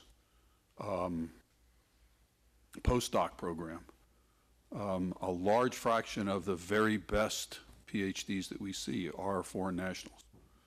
And so it is again, it is widely recognized as a fundamental problem of the country. We see the impact. It's manageable to date, but I think it's something that is of major consequence. Madam Chair, if I could just add one other comment, please. That another concern I have with the future of science is if you look at the trends that we're already seeing that concern me for the future. If we look at NNSA as we think of the budget, I think of it in three pieces. hands-on dealing with the stockpile, dealing with the infrastructure we've talked a lot about today, and the science that underpins all the judgment we have to make about confidence in our deterrent. As the stockpile ages and gets older, it takes more of our hands-on effort to take care of it and be confident about it. We've talked about the investment we need to make to recapitalize the complex. If we have a relatively flat budget, as this committee has indicated, if those two elements are growing and have a flat budget, that means that the piece in the middle, the science, is going to get squeezed out. And that's a big concern of mine, that the workforce understands that, they feel that in a very visceral way. And can we keep the workforce we have today and still recruit the very best for the future? I'm very worried about that trend. And that as we are sorting through policy decisions on the direction, like the commission you have in place, I really urge Congress to make sure that we do everything we can to sustain that level of science we can in the interim, so that we don't lose this quality workforce we have today. Before we go to Mr. Hunter, Mr. Ed, if you'll yield for a second, do you have a raw number of what the throughput of engineers, for example, or postdocs in physical sciences that the labs and the complex need in the next 5 years, say? What the throughput is, what number it is.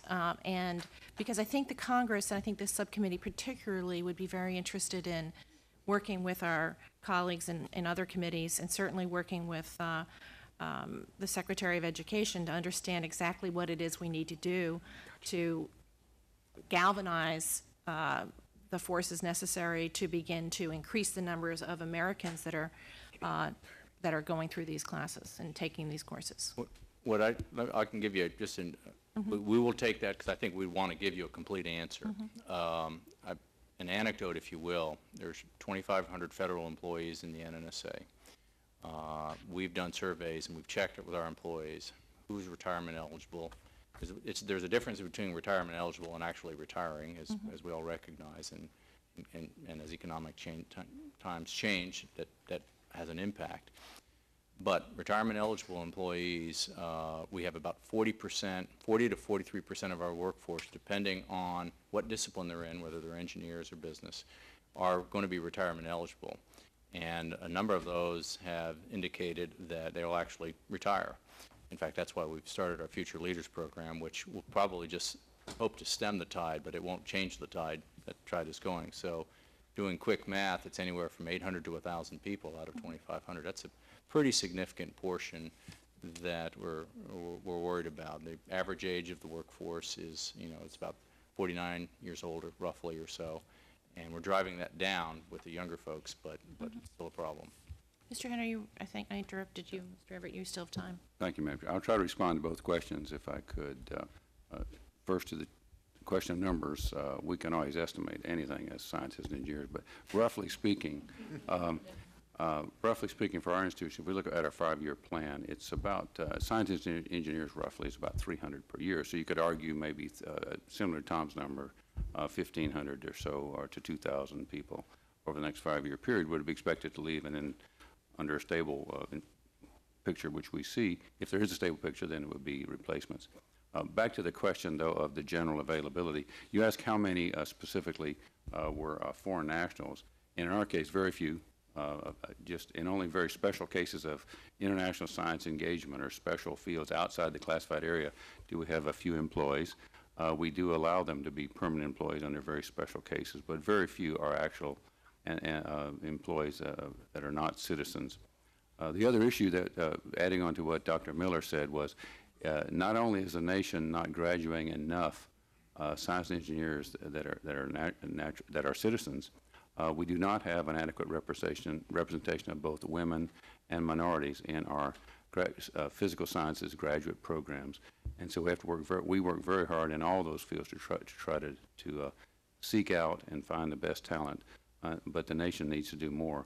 We have a lot of programs to do that. We're actively engaged on campuses all across the country, but it will be a challenge under any case, under the best of conditions, for any institution like these who lead the country in the areas of physical sciences. Thank you. Michael, I think I detected a subtle, not so subtle, plea for not a flat budget in your answer. But, for our two directors of Los Alamos and Livermore, how will those labs continue to exercise their peer review functions as complex transformation, consolidation of missions and functions takes place? I think this is a very important issue, particularly since the country is committed to no further nuclear testing. The best the government can get is the truly independent answers from Livermore and Los Alamos on any particular question. So I think it's very important. It's something that Mike and I both spend a lot of time looking at through the annual assessment process. We do provide input to each other. So the people at Livermore provide input to Mike on the things that Mike's responsible for. He provides input to me on things that I'm responsible for.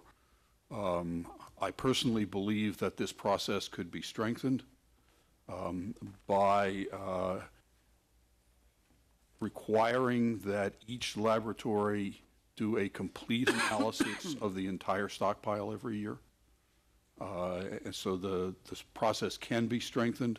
I think it's vitally important that it be strengthened. And the way we do the peer review is we work very hard at maintaining where it's important, independent capabilities in the computer simulations that we do, in many of the different kinds of experiments that we do to validate them. So we work very hard at making sure that we maintain that independence because it's so critical to us. Yeah, I'd just say I agree with what he said. And back to your comment to me, I think there's other ways to deal with the issue without increasing the budget, but it really relies on having a strategy, a policy strategy for the country. Once we have that, I think we can work with Congress and the administration to come up with an approach to deal with the future that we can do with reasonable cost. But it really depends on what that policy direction looks like. And my plea was, until we have that, let's hang in there and not do anything too detrimental to the science until we get that sorted out. Well, we would surely look forward to those savings that Director D'Agostino says that are forthcoming. And for our two directors that I addressed a question to, I won't take any further time here, but I would really appreciate a more specific detail on how you will continue to do that, not the fact that you talk to each other and that sort of thing. But thank you very much. We'll be happy to If I could get you engage the something for the ranking record. member for a second. What I heard Director D'Agostino say was not necessarily more money, but more predictability. I think that's a fair assessment. Thank you, Mr. Everett. Mr. Franks of Arizona for 5 minutes. Not getting ahead of anyone here, Madam Chair. Well, They've already asked Mr. questions. Larson. Yeah, Okay, all right. Well, thank you, Madam Chair. I guess I just first want to suggest that there's not too many nuclear physicists up here on the panel, and there may be some things about tritium and uranium and plutonium that we still have to learn. And those of you in the R&D field have done some amazing things, and I think that the fact that you have been able to certify our weapons here for this long with the supercomputer capabilities and the modeling that you've done is really nothing short of astonishing, in spite of some of the challenges that you've laid out here related to getting new recruits into the system. And of course, Mr. D'Agostino, your efforts to consolidate work and realize efficiencies as we do this transformation to a new complex, I got to tell you, those are pretty tall orders. So I've got two questions because I know that some of you will answer both of them. How can we on this panel help you in your effort to maintain and gain the necessary personnel to do the amazing work that you do? I mean, this is you guys are said many times, you're the hidden front line of freedom, because a lot of times people don't see what you do, but it's vital to all of us. So how can we help you with that? And secondarily, in terms of the efficiency or inefficiencies, perhaps I should say, in the old complex that we're trying to transform here, what are the most glaring inefficiencies that you would postulate here, and how can we best facilitate or help you in the endeavor to correct some of those things? Okay. I'll start off, if I could, Mr. Franks, and then open it up just a little bit. That's a great question. In fact, I think the subcommittee has started down the path by helping drive to a national consensus. The stability that the lab directors had talked about is actually vitally important. The workforce, whether it's federal or contractor workforce, does pay close attention. They want to know that the nation values this work. They want to know, and because that's their job. That's what motivates them. That's what drives them. So being the Strategic Forces Subcommittee, of course, is essentially what we're really talking about here.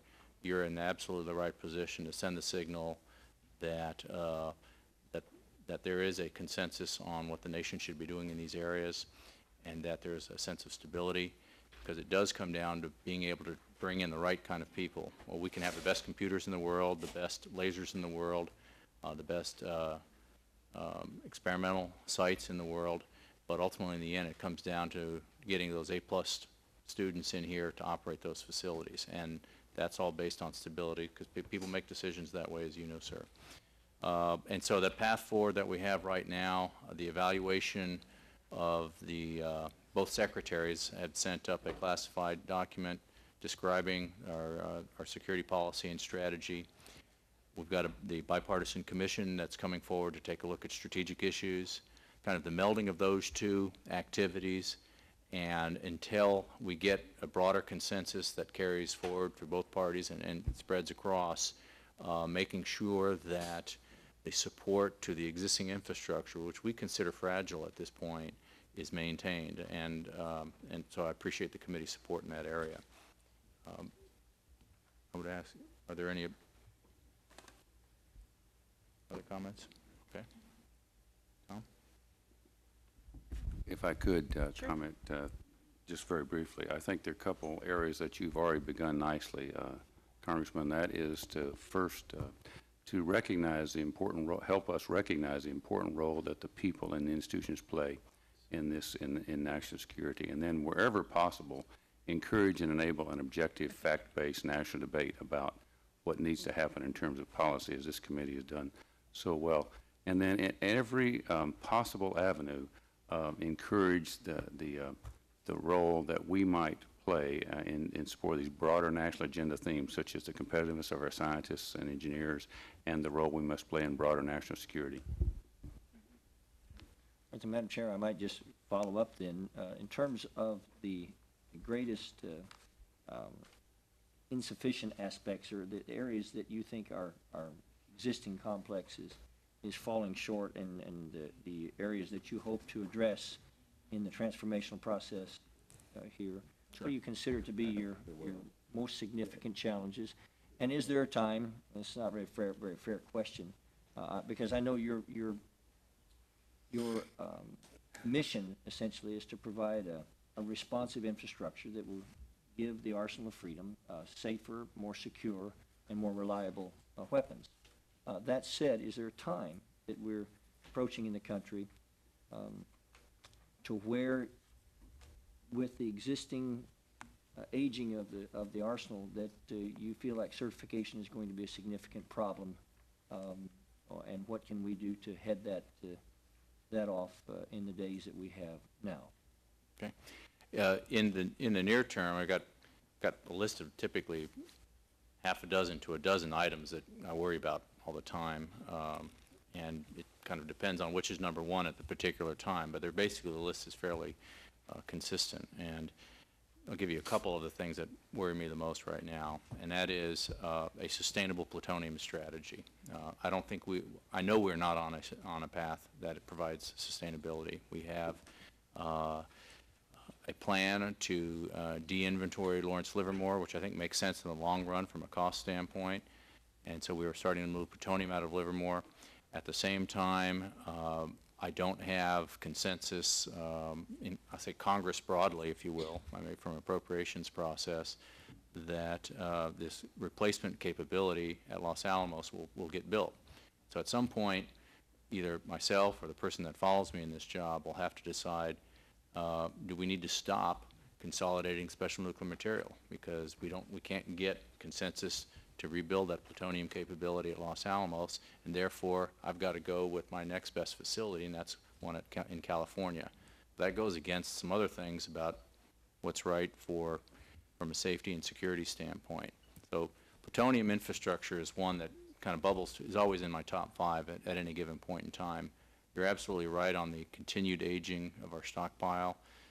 In an unclassified setting, I can say that we, and the lab directors will comment on this specifically, but that things do age, and we do have problems that come up every year, and right now we're able to address those. But there may come a time that we don't know if we'll be able to address all of our problems. Right now we can, and it's actually because of the support this committee has given over a number of years that have allowed us to bring in the tools and the people to make sure we can do that. Mike or George? I would just step back to a earlier theme. My biggest concern is sustaining the investment in the science and technology infrastructure, because that underpins everything. The people at these 3 laboratories provide the ability to make decisions about plutonium or uranium or facilities or the stockpile. That intellectual capability is the fundamental basis. Mike and I have both, over the last 2 years, lost over 2,000 people. Each. A substantial number of those are people with critical skills that are relevant to Undersecretary D'Agostino's mission. That infrastructure, as many infrastructures are, is fragile, and so that is my biggest concern, is sustaining that infrastructure, because it is the underpinning of the country's policy, whatever direction it chooses to go. Could I just add to that, Madam Chairman?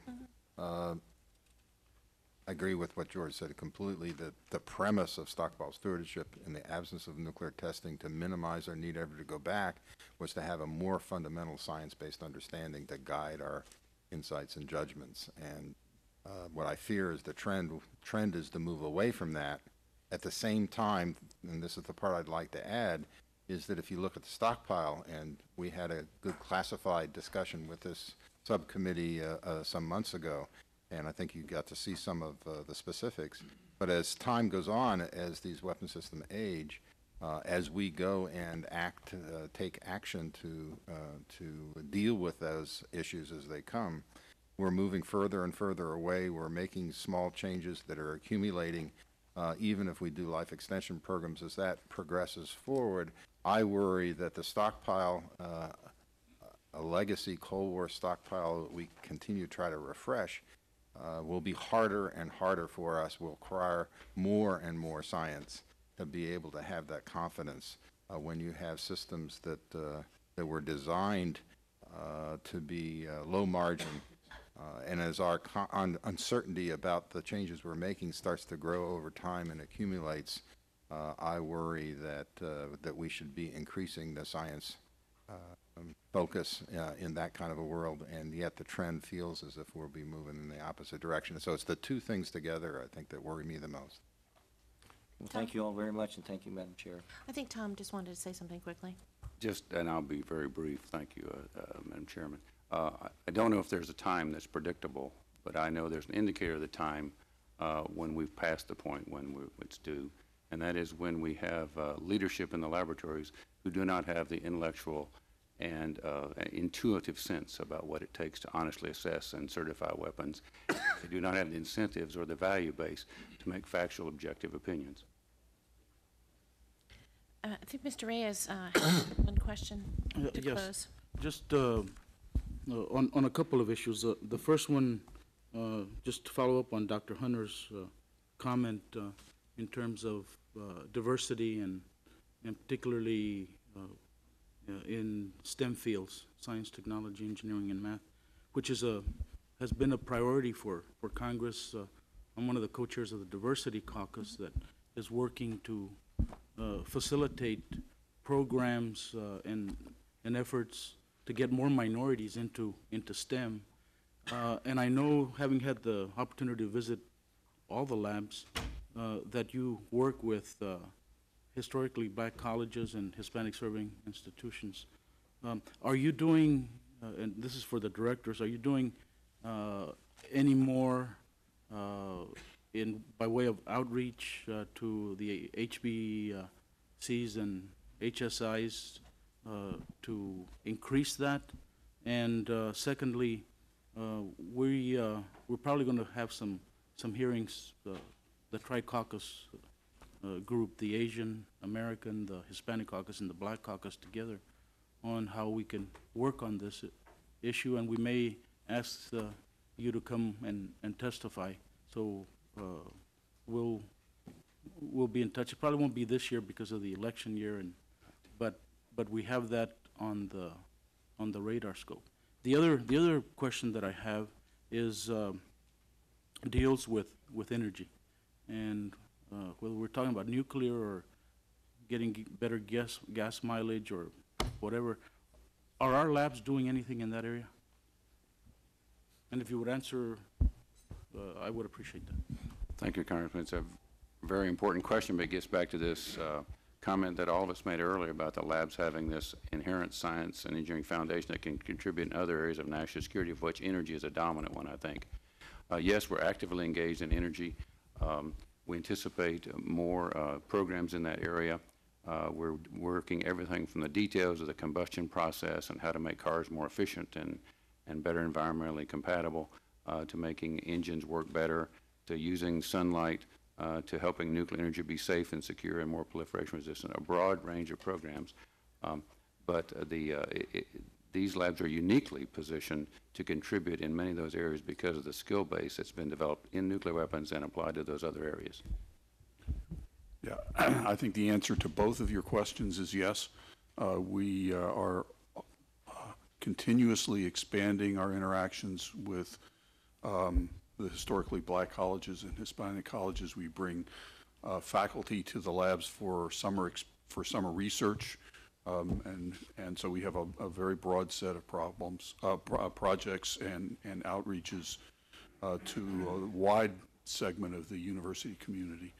And as Tom said, we have very, very broad programs in energy, again, using supercomputers to design more aerodynamically efficient trucks and cars, all the way to the use of the National Ignition Facility as a source of energy, doing the research that would allow us to meet that promise, and essentially everything in between. So we have a lot of, today they're small programs because the government's investment is typically small. They were very large in the 70s when there was an energy crisis.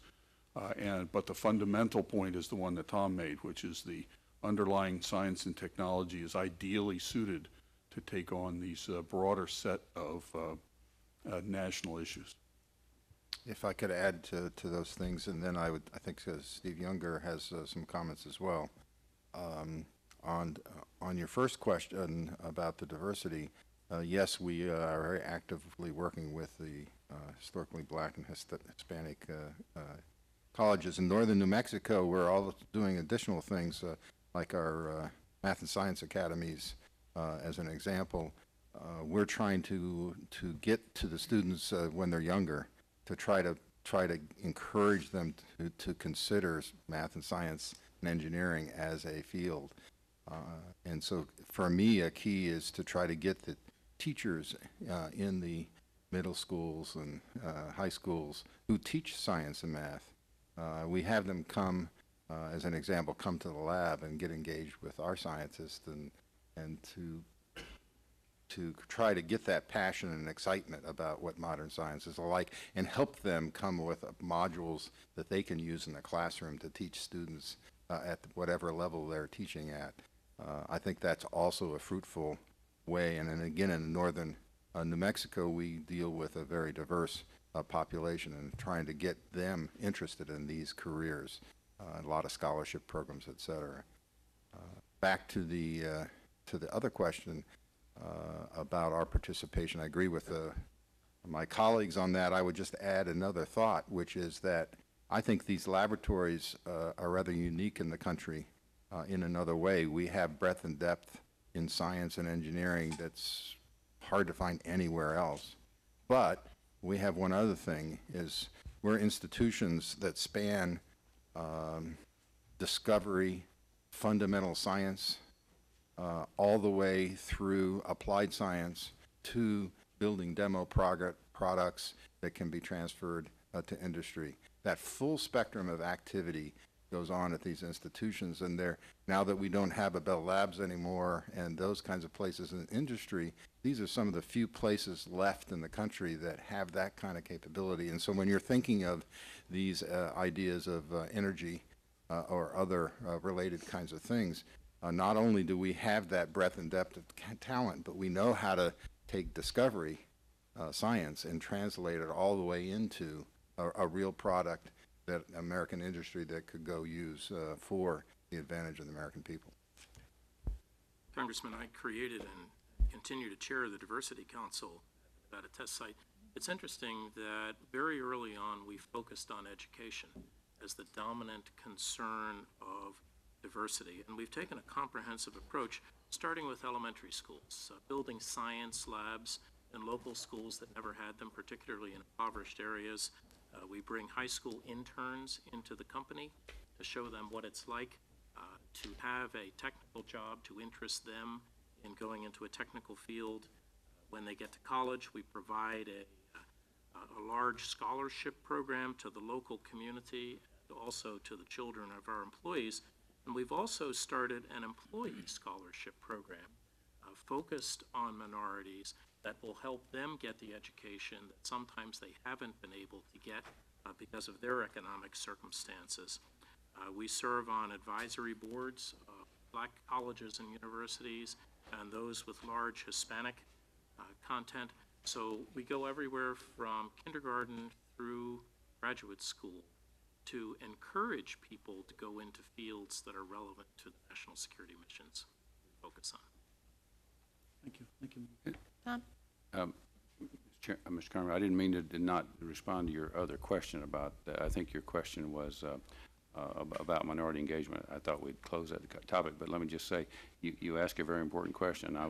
My simple response would be that we're very aware of the situation nationally. We're very engaged in the national scene. We're doing a lot, but not enough, and we'd be happy to support your efforts in a broader committee framework. Thank you. Undersecretary D'Agostino, thank you for your appearance today. And gentlemen, thank you very much for your appearance today. Please extend on behalf of the committee our thanks to the thousands of people, patriotic, hardworking Americans that work in the complex. Our very best thanks, and tell them to continue their hard work, please. And behind you, many of you, are your staff that have that provide the committee and the members with constant support while you're back at your facilities. We want to thank them very much. We know that they had a lot to do with your appearances today and the great testimony we had. We have a second panel that we're about to see, so thank you again very much, Undersecretary. We're going to take a strategic pause to change out our folks. And if we could ask the second panel to come forward, please. Thank you very, very much. I really appreciate it. Thank you. Our pleasure.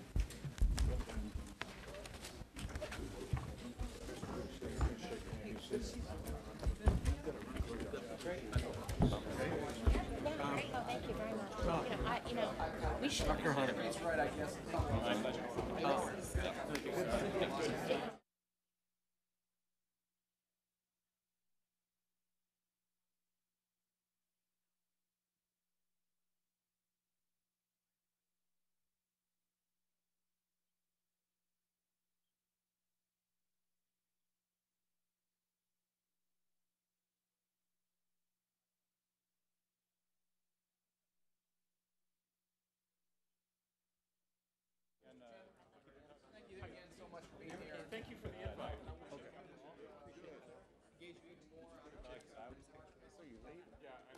I'll be happy to.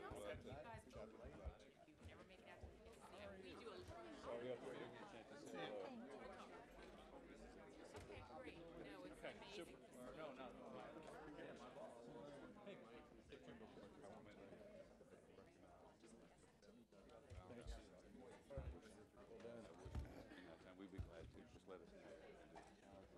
Thanks for letting us come up.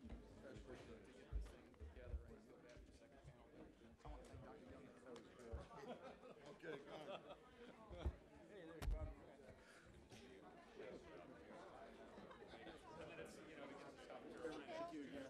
good. Appreciate all of your work. They got it late last night. Fortunately, they sent us,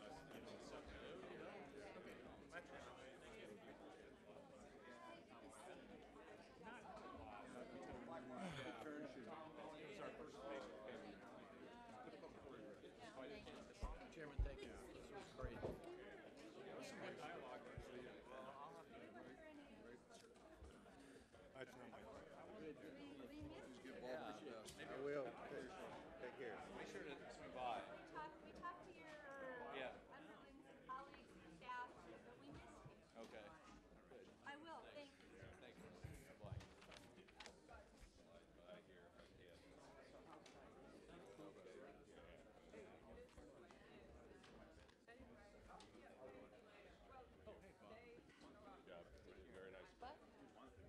Yeah.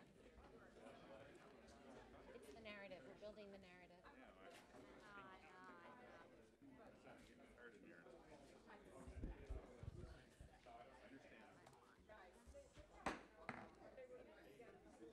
We are about to start our second panel. We thank the panel, the second panel, for their indulgence.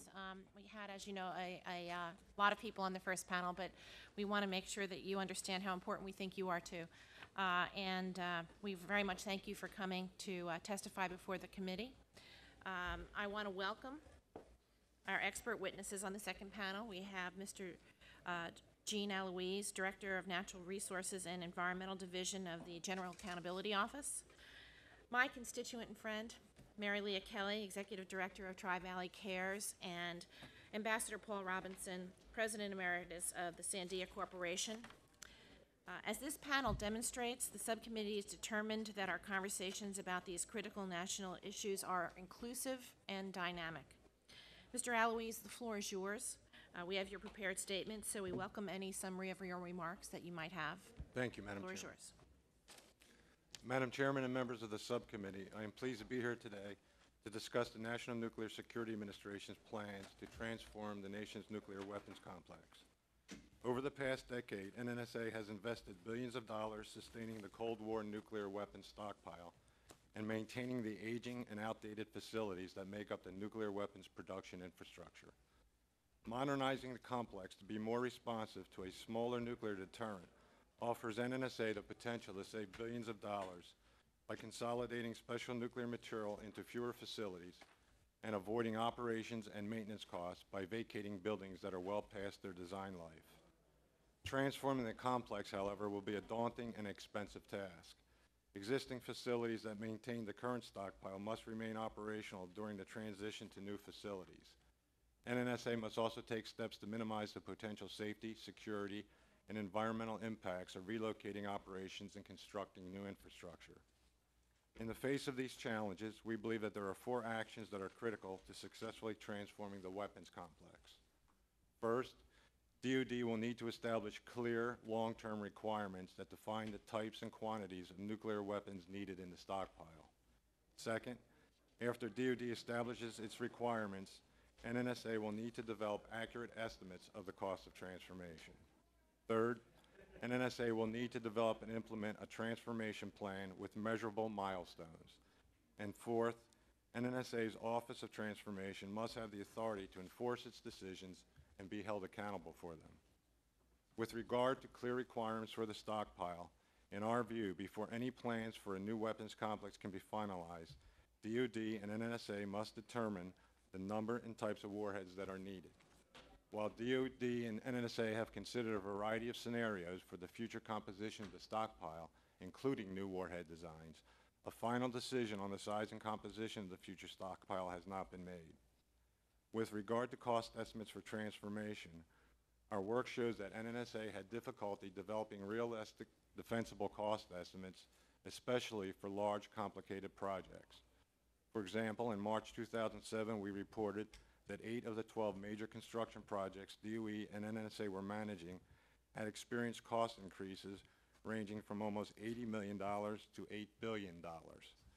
These increases resulted largely from poor management and contractor oversight. Regarding a transformation plan, we do not yet know whether NNSA will decide to rebuild the complex at its existing sites or to consolidate operations at new locations. Regardless of its choice, however, NNSA will need to develop a plan with clear, specific, and realistic milestones that it can use to evaluate progress and that the Congress can use to hold NNSA accountable. Finally, we have found that a key practice for successfully transforming an organization is to ensure that top leadership sets the direction, pace, and tone for the transformation. Although NNSA has organized an Office of Transformation to oversee its efforts, it remains to be seen whether the office has sufficient authority to enforce its decision. In conclusion, Madam Chairman, regardless of the approach chosen to modernize the weapons complex, any attempt to change such an extremely complicated enterprise must be based on solid analysis, careful planning, and effective leadership. Tracking NNSA's progress in these 4 critical actions that we have identified provides a framework for the Congress to continue its vigilant oversight and to hold NNSA accountable for its efforts. Madam Chairman and members of the subcommittee, this concludes my statement. I would be happy to respond to any questions you may have. Thank you, Mr. Eloise. Before I give the floor to Mary Leah Kelly, I would like to commend you for your leadership on the issues before us today. Additionally, you've been a tireless advocate for the former Department of Energy workers who seek compensation from the government for the illnesses they contracted in the course of their service to the nation. You are frankly a force of nature, and at home in Livermore, you are someone that I enjoy working with, and I really appreciate you being here. It's been a pleasure to work with you on the environmental and quality of life issues that you bring to the fore constantly on behalf of my constituents. The floor is yours. Thank you, Madam Chairperson, and thank you to the subcommittee for inviting me here. I'm Mary Leah Kelly. As mentioned, I'm Executive Director of the Livermore, California-based Tri-Valley Cares, and have been since the group was founded in 1983. I ask that my written testimony be entered into the record. Without I'm objection, so going ordered. to attempt to summarize an excerpt here today. My testimony will focus on 3 areas. First, the National Nuclear Security Administration's preferred alternative for complex transformation.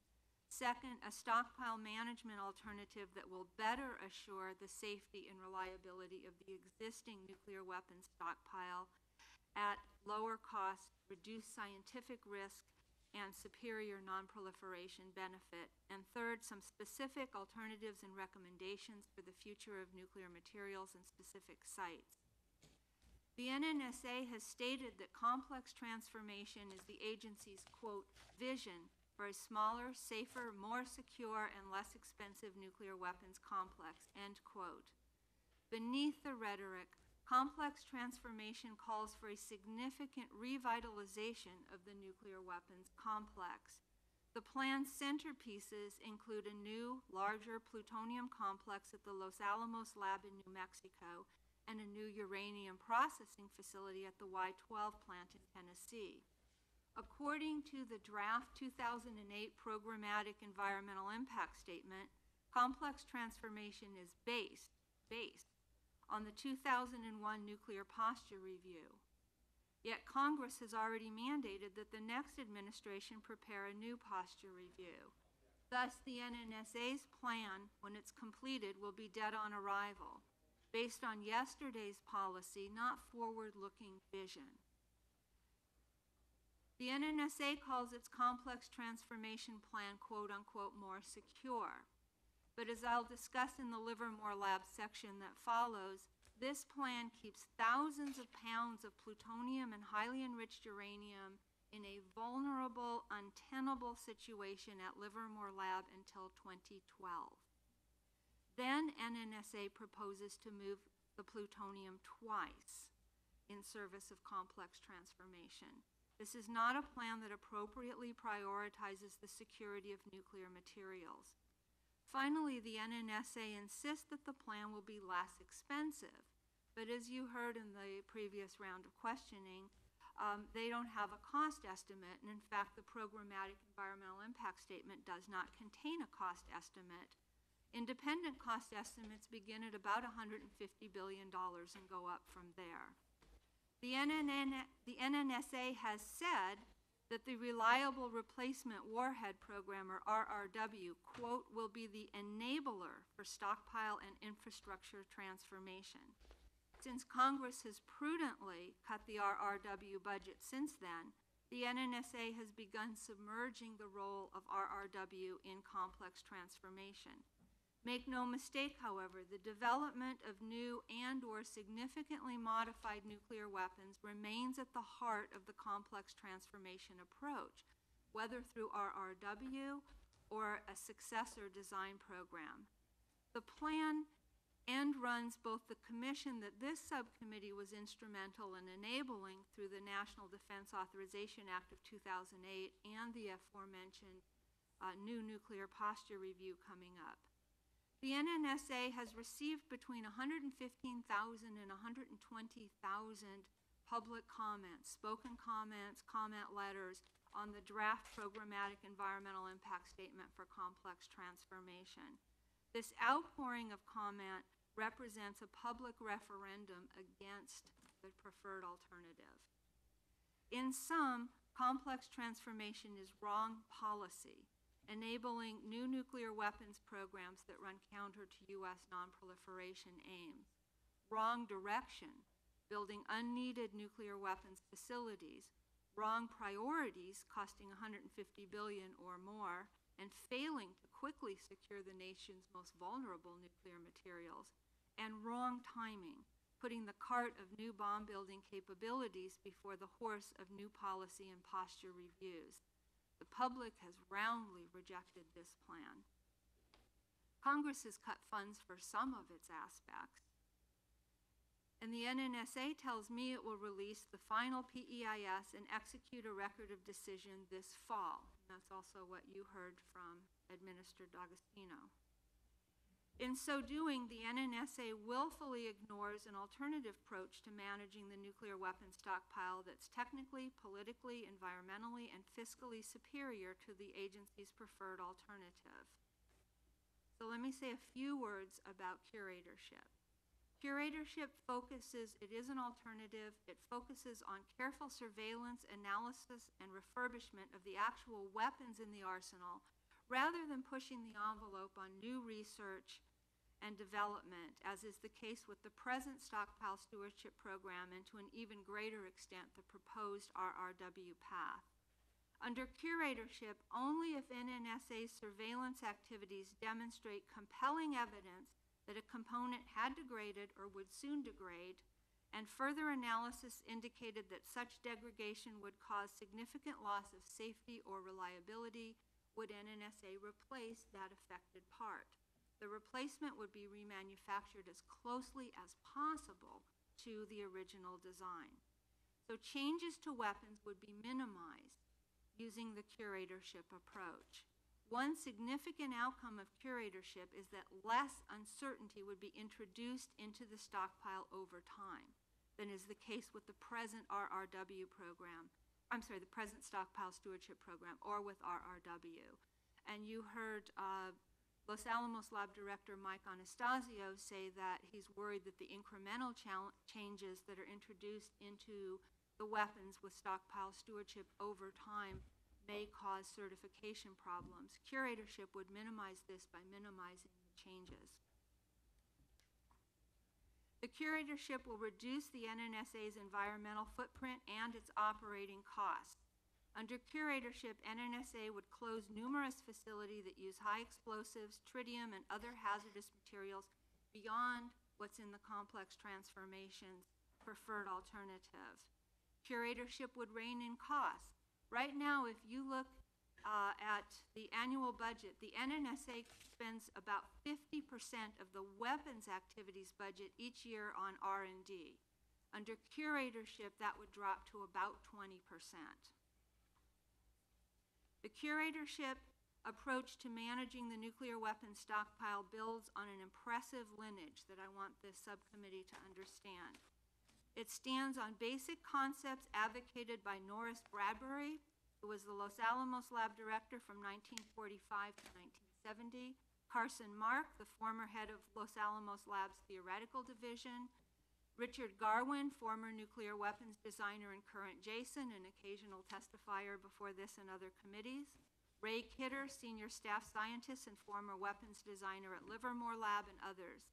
In recent years, the curatorship approach has been further developed by Dr. Robert Siviak, who some of you know because he was with the Office of Management and Budget until 1999, and it's also been evaluated recently by Livermore Lab staff, including Dr. Roger Logan, who served as head of the lab's directed stockpile work until recently.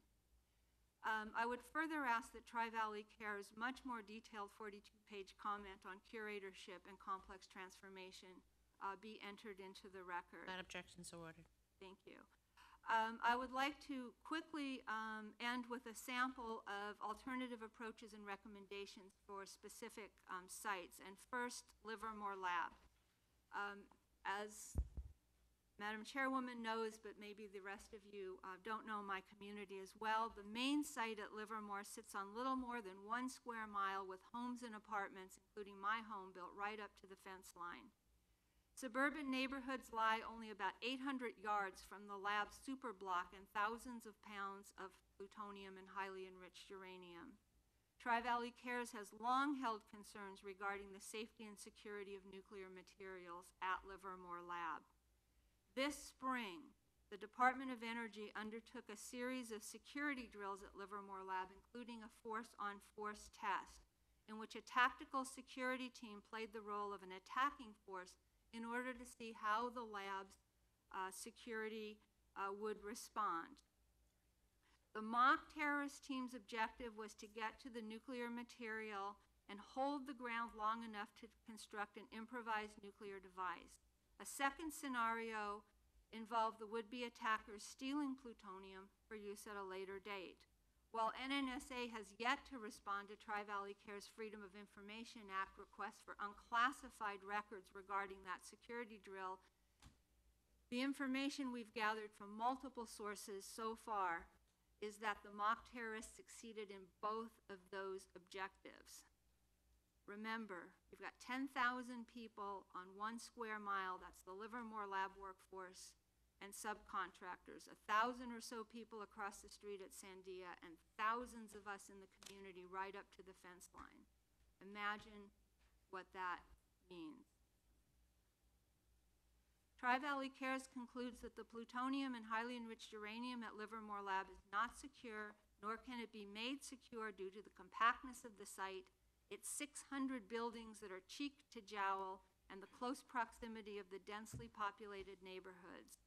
We oppose the NNSA proposal to leave these materials at Livermore Lab through 2012 as outlined in the draft Complex Transformation PEIS. Our colleagues at POGO have released a report that suggests they should get it out by, and can get it out by 2009.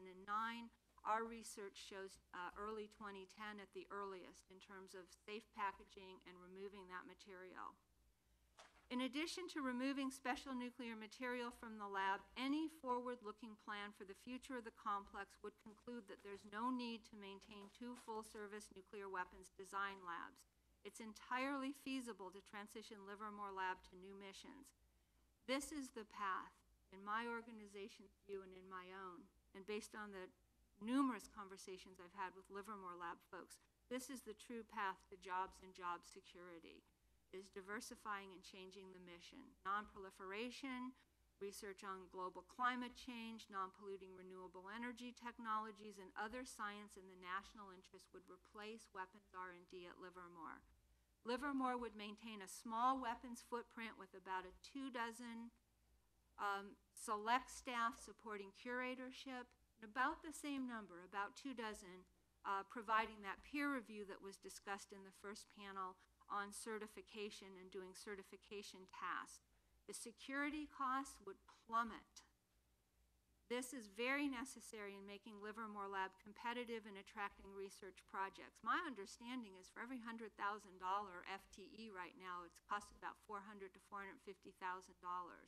We need to reduce the security footprint in order to make Livermore Lab a competitive place to do other science in the national interest.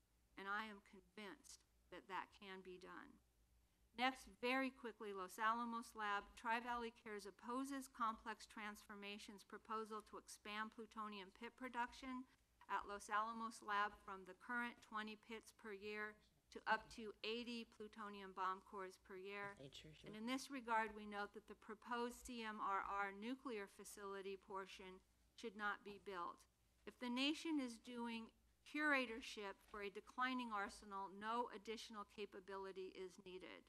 So likewise at Y12, the uranium processing facility should not be built. Want to conclude? You're really over time, so if you can conclude soon. Okay, I will conclude with a couple of sentences from my paragraph on the Kansas City plant. Here, the NNSA is poised to privatize a key part of the nuclear weapons complex, which will circumvent the ability of Congress to authorize, this committee's ability to authorize, and also Congress's ability to appropriate funds. The plan is to build and operate a new Kansas City plant under a leaseback arrangement. Alternatives were given short shrift. NNSA and the General Services Administration have undertaken activities that appear to support a predetermined outcome, which is a violation of law. It also appears that they've violated the OMB anti-deficiency guidelines, and we ask that Congress ask the GAO to investigate the lease arrangement and agency actions.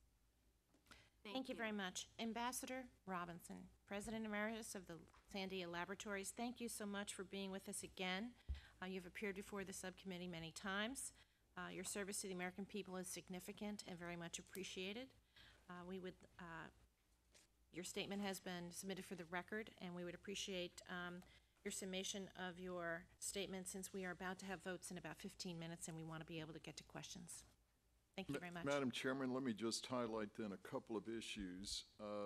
I think we're all three here in agreement on one point, and that is the 2001 Nuclear Posture Review does not provide good guidance to move ahead with the complex reconfiguration. There's some fundamental flaws, I think, in what was done, a mixing of conventional forces and nuclear forces, which really don't mix well, was made, and it sort of froze our planners in place, worrying about how do we do that.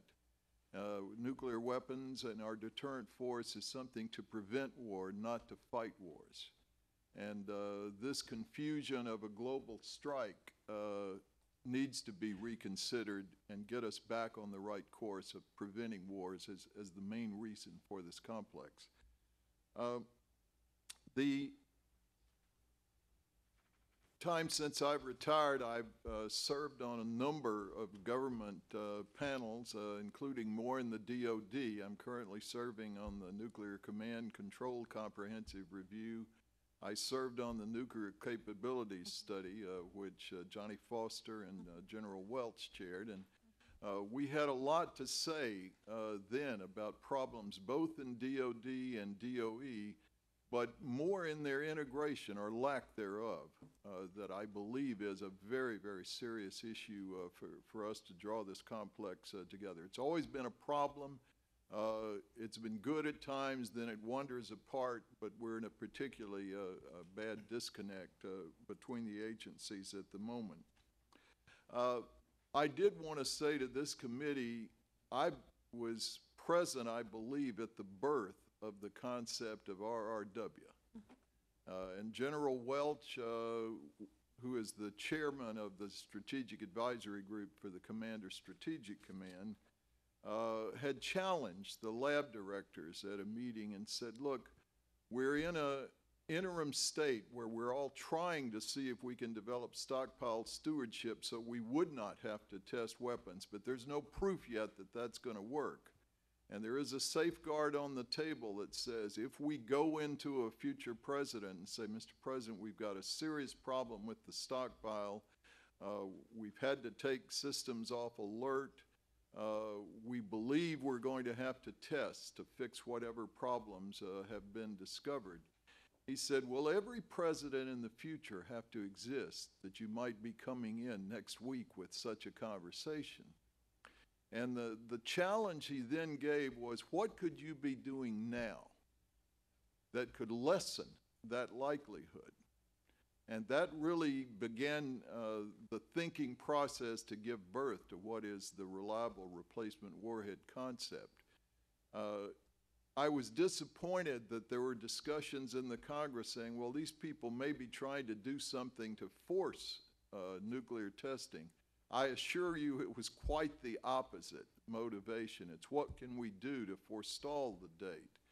And I believe the approach is a reasonable one, genetic diversity, so that nothing in one leg of the stockpile is likely to fail, that you would have to go in and request permission for nuclear tests.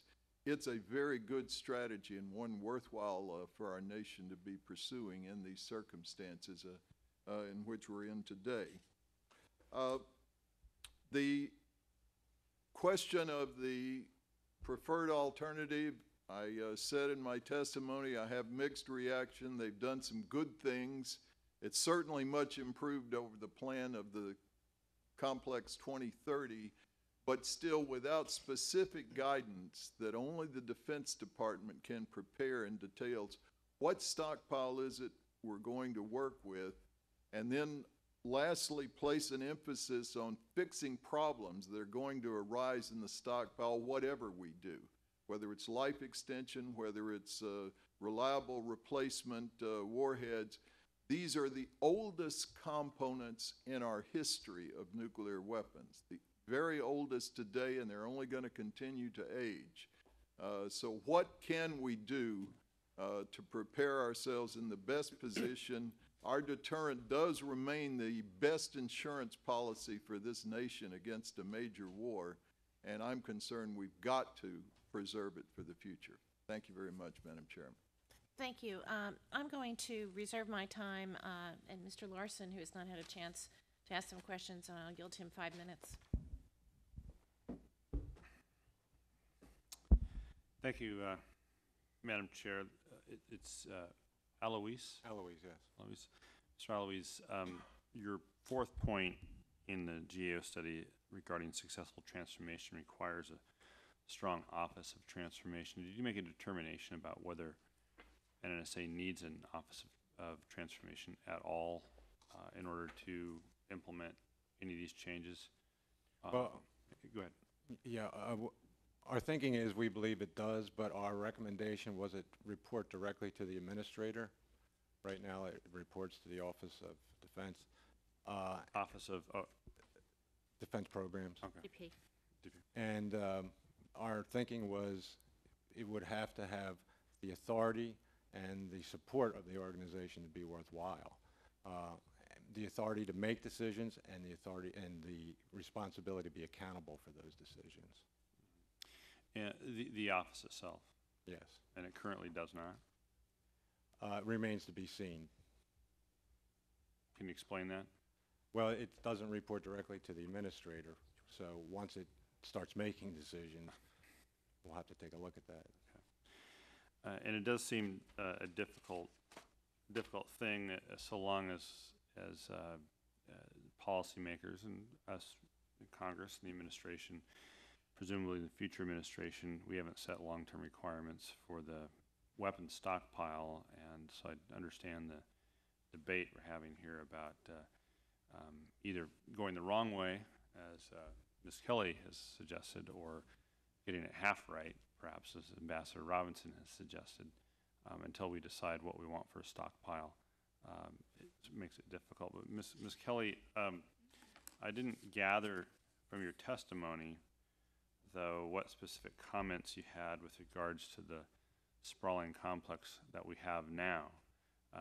You just said, well, I don't want to characterize it as all negative, but It sounded to me like your views and your group's views on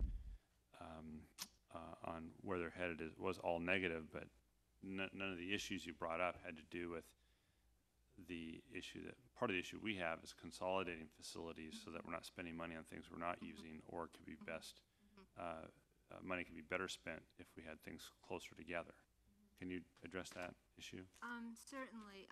One of the things I was trying to get across, and it was difficult with excerpting, is that if the nation were to go to a strategy that was closer to curatorship, that you could have actually much more consolidation than you have with the preferred alternative under complex transformation. The preferred alternative under complex transformation has significant numbers of new facilities, and I talked specifically about the CMRR nuclear facility portion in particular, and the uranium processing facility. So my group challenges the idea that you actually need to build these new facilities with all kinds of flexibility, which you heard in the first panel. That too expensive, and if you're curating the existing arsenal and you're going down in the arsenal numbers, they're not needed. We certainly do not propose leaving the entire complex as it now exists in place. So there's a certain starting point agreement that we have with say, Tom D'Agostino. But in the name of consolidating, they're moving from 8 NNSA sites to 8 NNSA sites once this is fully implemented. You still have 8 sites. You have plutonium at a couple less sites. You have new facilities. So we're suggesting it's not really the consolidation that the country needs. We need a much more... Well, I guess I'd also say that moving from 8 sites to 8 sites doesn't mean there hasn't been consolidation. It's probably not a fair assessment of consolidation. If there are 8 smaller sites or 5 smaller sites within that 8, and the facilities on those sites are smaller as well, it seems to be moving towards consolidation. I'd be careful about comparing 8 to 8. And we think that you could get more consolidation, and for example, the Livermore mission could change outright. Could change outright. Yeah. Although we would retain that peer review, we would retain a curatorship force of a couple dozen specialists and also a certification force. With the short time I have left, Ambassador Robinson, can you give me some perspective that you have on consolidation and the curatorship idea? Well, the program that was started in the early 90s with the proposal to go under a test ban moratorium, science was at its core. It was science-based stockpile stewardship. There are a number of things that are empirical in nuclear weapons. We do not have adequate explanation to be able to depend upon large supercomputers and modeling codes, and everyone dedicated themselves to trying to develop that science understanding. The curatorship approach would throw that out and say, well, we just won't worry about whether we understand it or not. We'll just try the best we can do to not make any changes and hope for the best. I don't think that's the right approach. I think that's not likely to lead to a suitable outcome and make it more likely that we would have doubts in our strategic deterrent force, and more likely that we would be requesting the ability to test to prove out the force. Just quickly, Mr. Eloise, in conclusion, have you looked at, were you responsible at all for looking at any of the alternatives that NNSA looked at as they prepared their impact statement? No, sir, we didn't. Okay. All right. Thank you. Thank you, Mr. Larson. Mr. Everett. Thank you, Mr. Chairman. Mr. Robertson, the military has in the world that we live in and foreseeable future with almost every country we know getting involved in nuclear weapons, and with many of our allies such as Britain, France, others like China. The military continues to need have a requirement for a more responsive infrastructure with more reliable, safe, and secure weapons, I believe. Let me ask you, if we would like to do something about bringing down the stockpile even further. We've done a good job with the Moscow Treaty. And if we would like to get to the hedge weapons, would it not make sense that we, I don't want to put words in your mind, I'm asking you the question, would it make sense for us to continue down the path of RRW that absolutely does not increase yield or anything like that? It guarantees a safe weapon. Would the military, they don't want to give up those hedge weapons right now, and I can understand why. But if they had something like RRW, would this not be a way to further reduce the stockpile of hedge weapons? I believe that was our intent from the first, yes, sir. I should have probably added, I have the bitter experience when I headed the nuclear weapons program at Los Alamos early in my career. I had to make such a call to the commander of then Strategic Air Command to take a certain class of weapons off alert and targeting because of a serious problem that had been uncovered. I remember every second of that day and relive it, would not like to relive it again. We need some alternatives that we can have confidence that we're not betting our country on a system we can't be sure of. I believe having a variety of designs will instill confidence to make sure we aren't taking a full deterrent force off alert. I do have problems about the strategy besides the 2001 nuclear posture review. The weapons we developed were for a different time and place. The yields of most of our weapons are so high today that we're self-deterred from even considering their use. And so some of the things you can do with a RRW program, and we've done it with the existing weapon force in the past with secondaries, is go to lower yields, more appropriate to deter some of the rogue states which are now becoming nuclear. I think the Cold War stockpile is incredible to consider as a deterrent force for that. But we can do that without having to do nuclear tests. You can go lower in yield, you just can't go higher. Finally, just a comment. I do worry about rogue states. I also worry about the non-actor state terrorists, especially when we get to a point where we get launch vehicles such as one SpaceX is working on that for $7 to $10 million, and which can reach LEO, low orbit, with a nuclear weapon and destroy basically an awful lot that the United States in particular depends on more than any other country, both not only our military, but our economy also. I do worry about that as well as rogue states, and I'll have some questions for the record. Thank you, Mr. Everett. Mr. Eloise, thank you for your great work. We really appreciate it. If one assumes a relatively flat budget line for the NNSA weapons activities, are the NSA's complex transformation plans affordable and executable? Well, if you look at the preferred alternative, we look at that basically as modernization in place. Right. And the first thing they're going to have to do is get their stockpile requirements. They're going to have to know, NNSA has to know what it needs to right size to before it does anything. While it's doing that, it has to maintain the current complex. And if there are cost increases and schedule delays in the life extension program like there has been in the past, that's going to affect funding in the future. And there are red flags already with the CMRR and the UPF. 2 years ago when I testified on the subject, it was the CMR estimate was $840 million. Today it's $2 billion. We don't have any confidence in those estimates. The UPF ranges from $1.4 billion to $3.5 billion. We don't have any confidence in those estimates.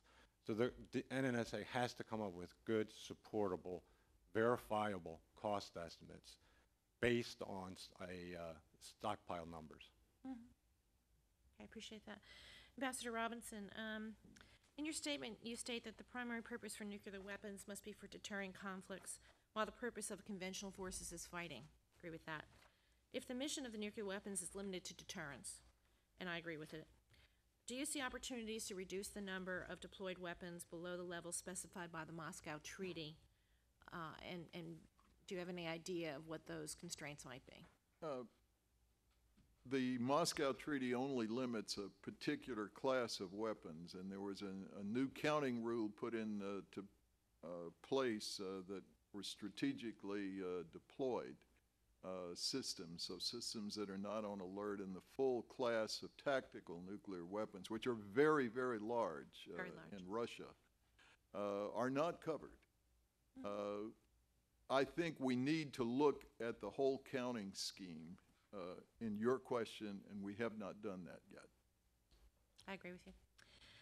Ms. Kelly, in your testimony, you stated, and I quote, under curatorship, only if the NNSA surveillance activities demonstrated compelling evidence that a component had degraded or could soon degrade, and further analysis indicated that such degradation could cause a significant loss of safety or reliability, would NNSA replace the affected part. The replacement would be remanufactured as close to the original design as possible. That sounds like life extension program to me. What if you don't think it is the life extension program? What do you think curatorship is, and why isn't it the life extension program? We believe that curatorship is the life extension program as it should be, not as it presently is. Tell me the difference. And yes, ma'am. And I want to start by showing, and I realize it's pretty difficult from here, a view graph. This is from the Sandia Stockpile Life Study. The curatorship really depends at its heart on a really good program. You said, what do I like? A really good program that's headquartered at Sandia, Albuquerque, that Livermore, Los Alamos, and Pantex also participate in.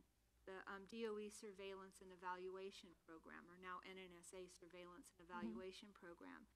And this is 30 years worth of actual experience with U.S. nuclear weapons in the stockpile.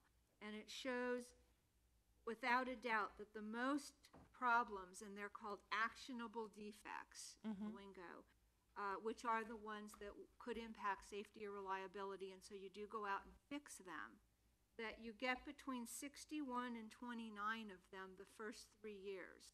So anytime you make a significant change or put a new design in the arsenal, you have to fix a lot of things, because mostly these are design flaws or production flaws and not sort of aging flaws. And then as the arsenal ages, you're talking about 1 to 7, 1 to 9 per year. And you notice after 30 years, it's not a bathtub curve going back up. So that curatorship would really depend much more heavily than the stockpile stewardship program does. It includes it, but doesn't really depend on it heavily. This surveillance and evaluation program, and it would do the actionable defects. I still don't understand. Okay, so the only time a weapon is tinkered with, so to speak, is when there is something wrong with it. And so so you're effectively changing the name. You're saying your program is called curatorship. We're saying, got that, it's called life extension programs. Okay, but I don't understand what, it seems to me you're suggesting that life extension, I don't want to put words in your mouth, but it seems that you're suggesting that life extension does more than what you're characterizing curatorship does. And what I'm telling you is your curatorship is life extension. Administrator D'Agostino sort of briefly in his answer in the first panel said that there are times when new parts are put into a warhead because we're taking advantage of advances in certain kinds of technologies. What he said was, because we don't make vacuum tubes anymore, because We don't, Yeah. And under curatorship, you would sort of hew to the design, the original design more closely. For example, in the unclassified literature for the LEP, for the W-76. So you're suggesting you would keep vacuum tubes in a weapon system? Or you would do something that would hew more closely to the original design. For example, in the unclassified literature. Answer this question. Vacuum tubes unavailable. What do you, and so you're going to take them out. And so you're going to look at that, and you're either going to do vacuum tubes or something more like it. Can't get vacuum tubes. In the W-76, on the unclassified literature suggests that they're changing the height of burst. So he said that they're not changing the yield, and that may be, but there are significant changes that are. But that is not a performance criteria. That does not change the performance of the weapon. All it does, it's something that's an effect of having to put new machinery in because what is in there is obsolete, not available, not reliable, can't find it, whatever. And what I'm trying to say is that in the name of doing that, there are changes that do not need to be made to weapon systems as they go through the life extension program. But I think that's curatorship would. But that's a mistake. To assert that there are things being done to these weapons that are not responsive to some obsolescence of a part, some degradation of a part, some question of its performance, I think is wrong, because that is not what life extension programs do. And keeping in mind that the fences around life extension are pretty enormous. No change to the mission, no change to the platform, no change to the yield, no change to the constitution of the weapon, i.e. no change of performance. So life extension cannot be asserted by anybody to be a program that enhances the performance of the weapon. That is not what it does. It enhances the reliability of the weapon. I think that it's, if you think that changing the height of burst of a weapon isn't changing its performance, that's, it's difficult to talk about these issues, but Let me ask Dr. Robinson, hypothetically. Height of burst is something the military controls, and it's completely within their control at all times and always was. So it's not an inherent part of the weapon. And we haven't changed the height of burst spectrum. It was all available. It's still available today. As I listen to this conversation, one of the things that I think could help enrich it is the fact that a modern U.S. weapon, nuclear weapon, has about the same number of parts as a new Toyota, about 3,800 parts.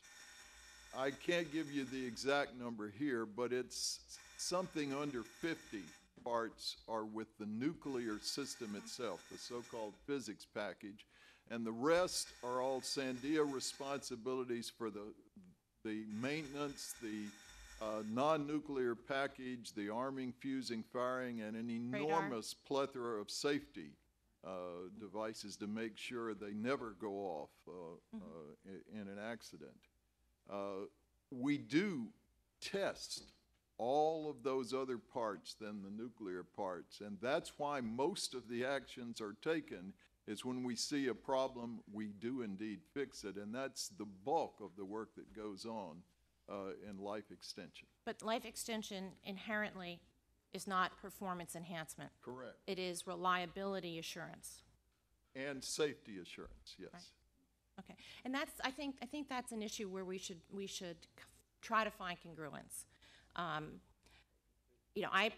think that what you're posing as curatorship is life extension, and I think that if we could agree on that, then there are lots of other things where we could work, certainly on removing plutonium and things where this subcommittee has worked significantly to accelerate, to add money, to make demands, to move the plutonium, for example, out of Livermore.